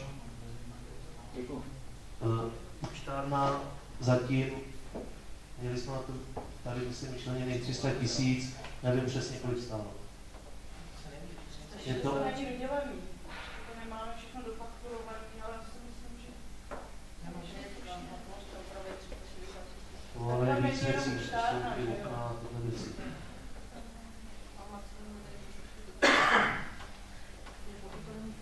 Já jsem si uvědomil, že jsme na pracovním jednání vedli jednu debatu, tak bych ji chtěl i tady. Když jsme schvalovali dotaci Spartak Rokytnice AS na úpravu běžeckých stop, na pracovním jednání jsem nastínil možnost do budoucna schválit dotaci Spartak Rokytnice AS na nákup stroje, kterým se ty běžecké stopy provádí. Protože jak na pracovním jednání, tak na některých dalších schůzích jsme debatovali o kvalitě té údržby a od upravovatele, od Spartaku a hlavně od těch lidí, co s tím strojem jezdí, máme informaci, že je velký problém ve stáří toho stroje a ve schopnosti nějakým způsobem umáčnout ten podklad. Pro ten stávající stroj se nedá zapojit fréza, respektive dá, ale konově už to neutáhne v těch větších kopcích. A samozřejmě, jak akciovka IT jsou na tom tak, že asi koupí novýho stroje za 3,5–4 miliony korun si nedovede představit. Nový stroj by se dal pořídit i z dotace, tam by ta spoluúčast byla 50%, což jsou taky okolo 2 milionů korun. Ani to není řešení. Řešení by ale bylo třeba nákup nějakého použitého stroje, třeba do 1 milionu korun, který by byl schopen zase nějakých 10 let sloužit. A je jenom dotaz směrem k vám jako zastupitelům, zda byste uměli týdnout na vlastně nějakou dotaci na nákup použitého stroje. Nemusíte se vyjadřovat teď, ale můžete. Klidně se mě vyjádřete i do mailu. Může to být jednoslovný vyjádření ne, nebo dvouslovný v žádném případě 3 slova. Nebo to může být ano za určitých podmínek, když o tom uvažoval. Já neříkám, že musíme nebo máme. Já tady přednáším téma, debatu. A vracím se tím k tomu, když jsme v roce 2015 schvalovali to, že budeme tu údržbu jakoby hradit my, tak prostě zaznělo, že ta potřeba upravovat běžecké stopy už dávno nesouvisí se sportem, tady není žádný běžecký oddíl a víceméně to souvisí s Rokytnicí jako s centrem cestovního ruchu, s návštěvností, týká se to spíš ubytovatelů, restaurací a podobně a cestovní ruch je něco, co město řeší. A já to tady dávám jako téma, já neříkám, že musíme, jenom bych rád znal vaše názory. My jsme se taky bavili v tom pracovním zasedání o smysluplnosti tohoto sportu tady u nás. To znamená jeho reálnému využití a reálnému to, co máme udržovat. V podstatě máme tady čistě technický spolek, který se stará o takový ten sport, co se jako provozuje, jsou tam samozřejmě budovatelé a tak dále. Čistě, kdyby byl hnusný, tak bych řekl, teď si to koupí ten spolek, takže ten vybírá nějakým způsobem poplatky na tohleto. Ale my můžeme se bavit o ropě a ne o všem možným, ale my v podstatě v tuhle chvíli nevíme, co máme vůbec udržovat a co má smysl udržovat. Protože máme tady konkurenci za rohem všude, která poskytuje daleko lepší servis, takže si musíme říct vůbec, kde a v jaké míře tohleto budovat a udržovat. Dobře, já vás o to prosím, každý si to takhle jednotlivě řekněte, podklady k tomu máte z prosince 2015, máte tam i nějakou mapu, čili my máme řečeno, co chceme udržovat a kde ty trasy jsou, kolik to zhruba stojí, je k tomu nějaká rozprava, teď jde ale o ten stroj. A ve chvíli, kdy by se měla nějaká taková spolupráce realizovat, tak to vyžaduje nějakou přípravu a to je důvod, proč se na to ptám, čili jenom vás prosím o nějaké vyjádření a říkám, nemusí to být prostě třeba i do mailu, jsem pro, jsem proti, nebo nedovedu si to představit. No, já jsem bytostně proti jakýkoliv další dotaci směrem na Spartak, to je jedna věc. A myslím si, že by měl být problém pro naše šikovní strojníky s tím poradit. Takže jako pokud to máme kupovat, tak si to koupíme my, protože když to vezmeme, tak se nám za 3 roky v podstatě ta cena vrátí. Samozřejmě, že tam je nějaká režie, ale prostě proč to nedělat my? Proč? Vysvětlíme ten jediný důvod, proč máme dávat zase někomu dotaci a ještě mu potom platit za údržbu. To mi připadá úplně schizofrení. Protože třeba nemáme zázemí pro garážování rouby a pro parkování. Máte nahoře, tam kde máte bránu, tam se dá udělat garáž na roubu, to přece není problém. Říkám, opravdu se nad tím jenom zamyslete. Mně stačí třeba odpověď ano za určitých podmínek, ano vím, že má smysl se tím zabývat. Když bude od 8 lidí odpověď v žádném případě, vím, že se tím nemá vůbec ztrácet čas. A samozřejmě ve chvíli, kdybychom dali nějakou dotaci na nákup stroje, tak samozřejmě by musela být i řeč potom o těch provozních nákladech a o o tom, že bychom třeba nějaký rok přispívali méně na tu úpravu nebo na ten provoz. To je prostě věcí jednání. Já jsem chtěl znát jenom váš nějaký základní názor. Já si myslím, že to je kravina. No, děkuju, jsem krásný názor. Je to podobně zkoušeli v Harachově, pro výuku, přímo záznam. A myslím, to dopadlo taky špatně. A hlavně vemte si, jaký byly 3 zimy naposled. Aby nám stála mašina, že 3 zimy, že na svahu si lékaři s nich napříkají, ale trati nikdo nikdy napříká. Aby stála 3 zimy někde v garáži, ale nebyla to tam. Samozřejmě bude k tomu potřeba člověk. Proto jsem mluvil o nákupu stroje za nějakou cenu. Jo, bude třeba za nebo třeba za 500. Víte si, že tenhle stroj, který k tomu používají, tak jako hodnotově bude okolo 100 tisíc, víc za něj nebude. Já jenom za sebe řeknu, já jsem kdysi v mládí závodně běhala na běžkách. Trati tady byly. A bylo úžasný to, že nebyla tady žádná akciovka, byla tady jenom tělovýchovná jednotka, která byla schopná ze svých zdrojů vlastně příjmu, který měla zdržování, dokázala přikryt všechny ostatní díly. V tuhle chvíli to je všechno tak, že prostě příjmy, respektive akciovka se jde úplně bokem, tělovýchova je opět zase v podstatě neziskovka, není založená za účelem zisku a ve chvíli, kdy potřebuje peníze, vede na místě. Zašto takhle to není? Tohle to je moje otázka, to vůbec nikdo ze Spartaku netlačí. Já jsem se chtěl na to jenom zeptat a jenom to, co jsi řekla, že si v mládí závodně běhala, tak to potvrzuje to, že tady ta potřeba uvnitř té byla. Prostě nikdo nad tím nepřemýšlel, kdo by taky upravuje, brali to, že to je jejich bod. A teď to tak není.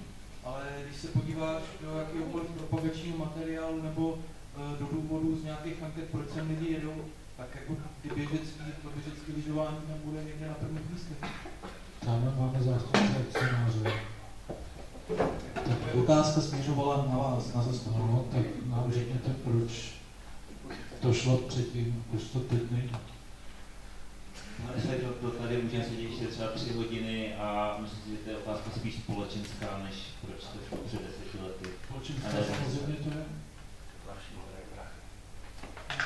Nevím, co mám říct. Tohle asi neodpověditelná otázka. To je moment transformace tělovýchovní jednoty do akciové společnosti. V ten moment se ztrácí kontrola nad penězma. Myslím si, že to prvotně není úplně otázka peněz. Myslím si, že v prvním případě je to o lidech. Proto to tady dřív fungovalo, lidi se mění, dneska to prostě nejde dělat, jak to dělalo dřív. Máme teď šikovní akcionáře, proč nám to nezařídíte, aby to tak šlo? Myslíte co? Když tam nikdo neběhá, aby jsme koupili rolbu? No, koupíme rolbu za 1 000 000 korun nebo za 2 miliony korun, nikdo neběhá, budeme to dělat pro město. Jako soukromé škole. Tak jako si to dělali za TJčka, kvůli tomuto TJčku bylo založeno. Kvůli čemu? Kvůli službám pro město. To byl ten běžecký oddíl, že? Ty oddíly, které fungují, snažíme se jim pokryt jejich potřeby, ale ve chvíli, kdy tady nikdo neběhá, tak se na ně nezlobte, to je hloupost. Akorát to mě strašně štve, že tady byli nějaký lidi, kteří měli nějakou myšlenku v těch dobách, kdy to zakládali. Pak se stalo něco hnusného, že pochopili to lidi, kteří převážela finanční záležitost na to sociální záležitostí. Od té doby to ztratilo. Bohužel tady asi Spartak nevyřešíme. To ani nebylo tak. Zase některé města, nebo většinou ty města na tom participují nějak a řeší to, takže je na nás jenom, jestli se do toho nějak dobře. To můžeme dělat za předpokladu toho, že si nevydělávají.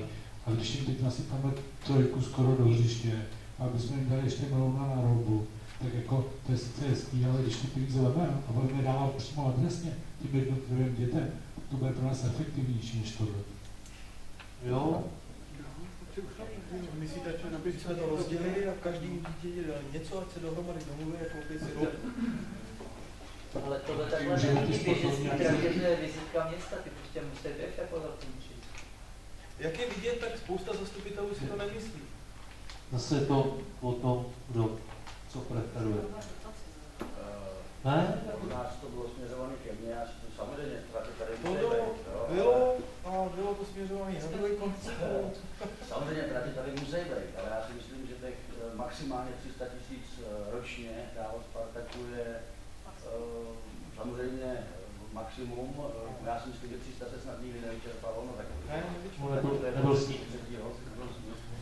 Ale že to rozhodně furt vyjde levněji než nákup nějakého starého. Jo, ale jo, to když se ten stroj nepořídí, tak ta údržba nebude možná, no. Tak budou lidi. Tak poprosím Rakousko, to najednou levněji. Je to druhá cesta hledat jinýho dodavatele těch služeb pro oblasti. Česká ručičky a celou kladovku, Terex. Já se o to v finále můžu pokusit, jen bych nerad, aby to bylo vyčítáno.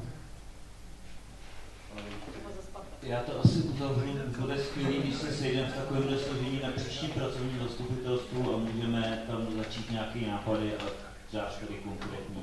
Já bych se nějakýma nápadama na to vykašlal, protože nemáme rozpočet.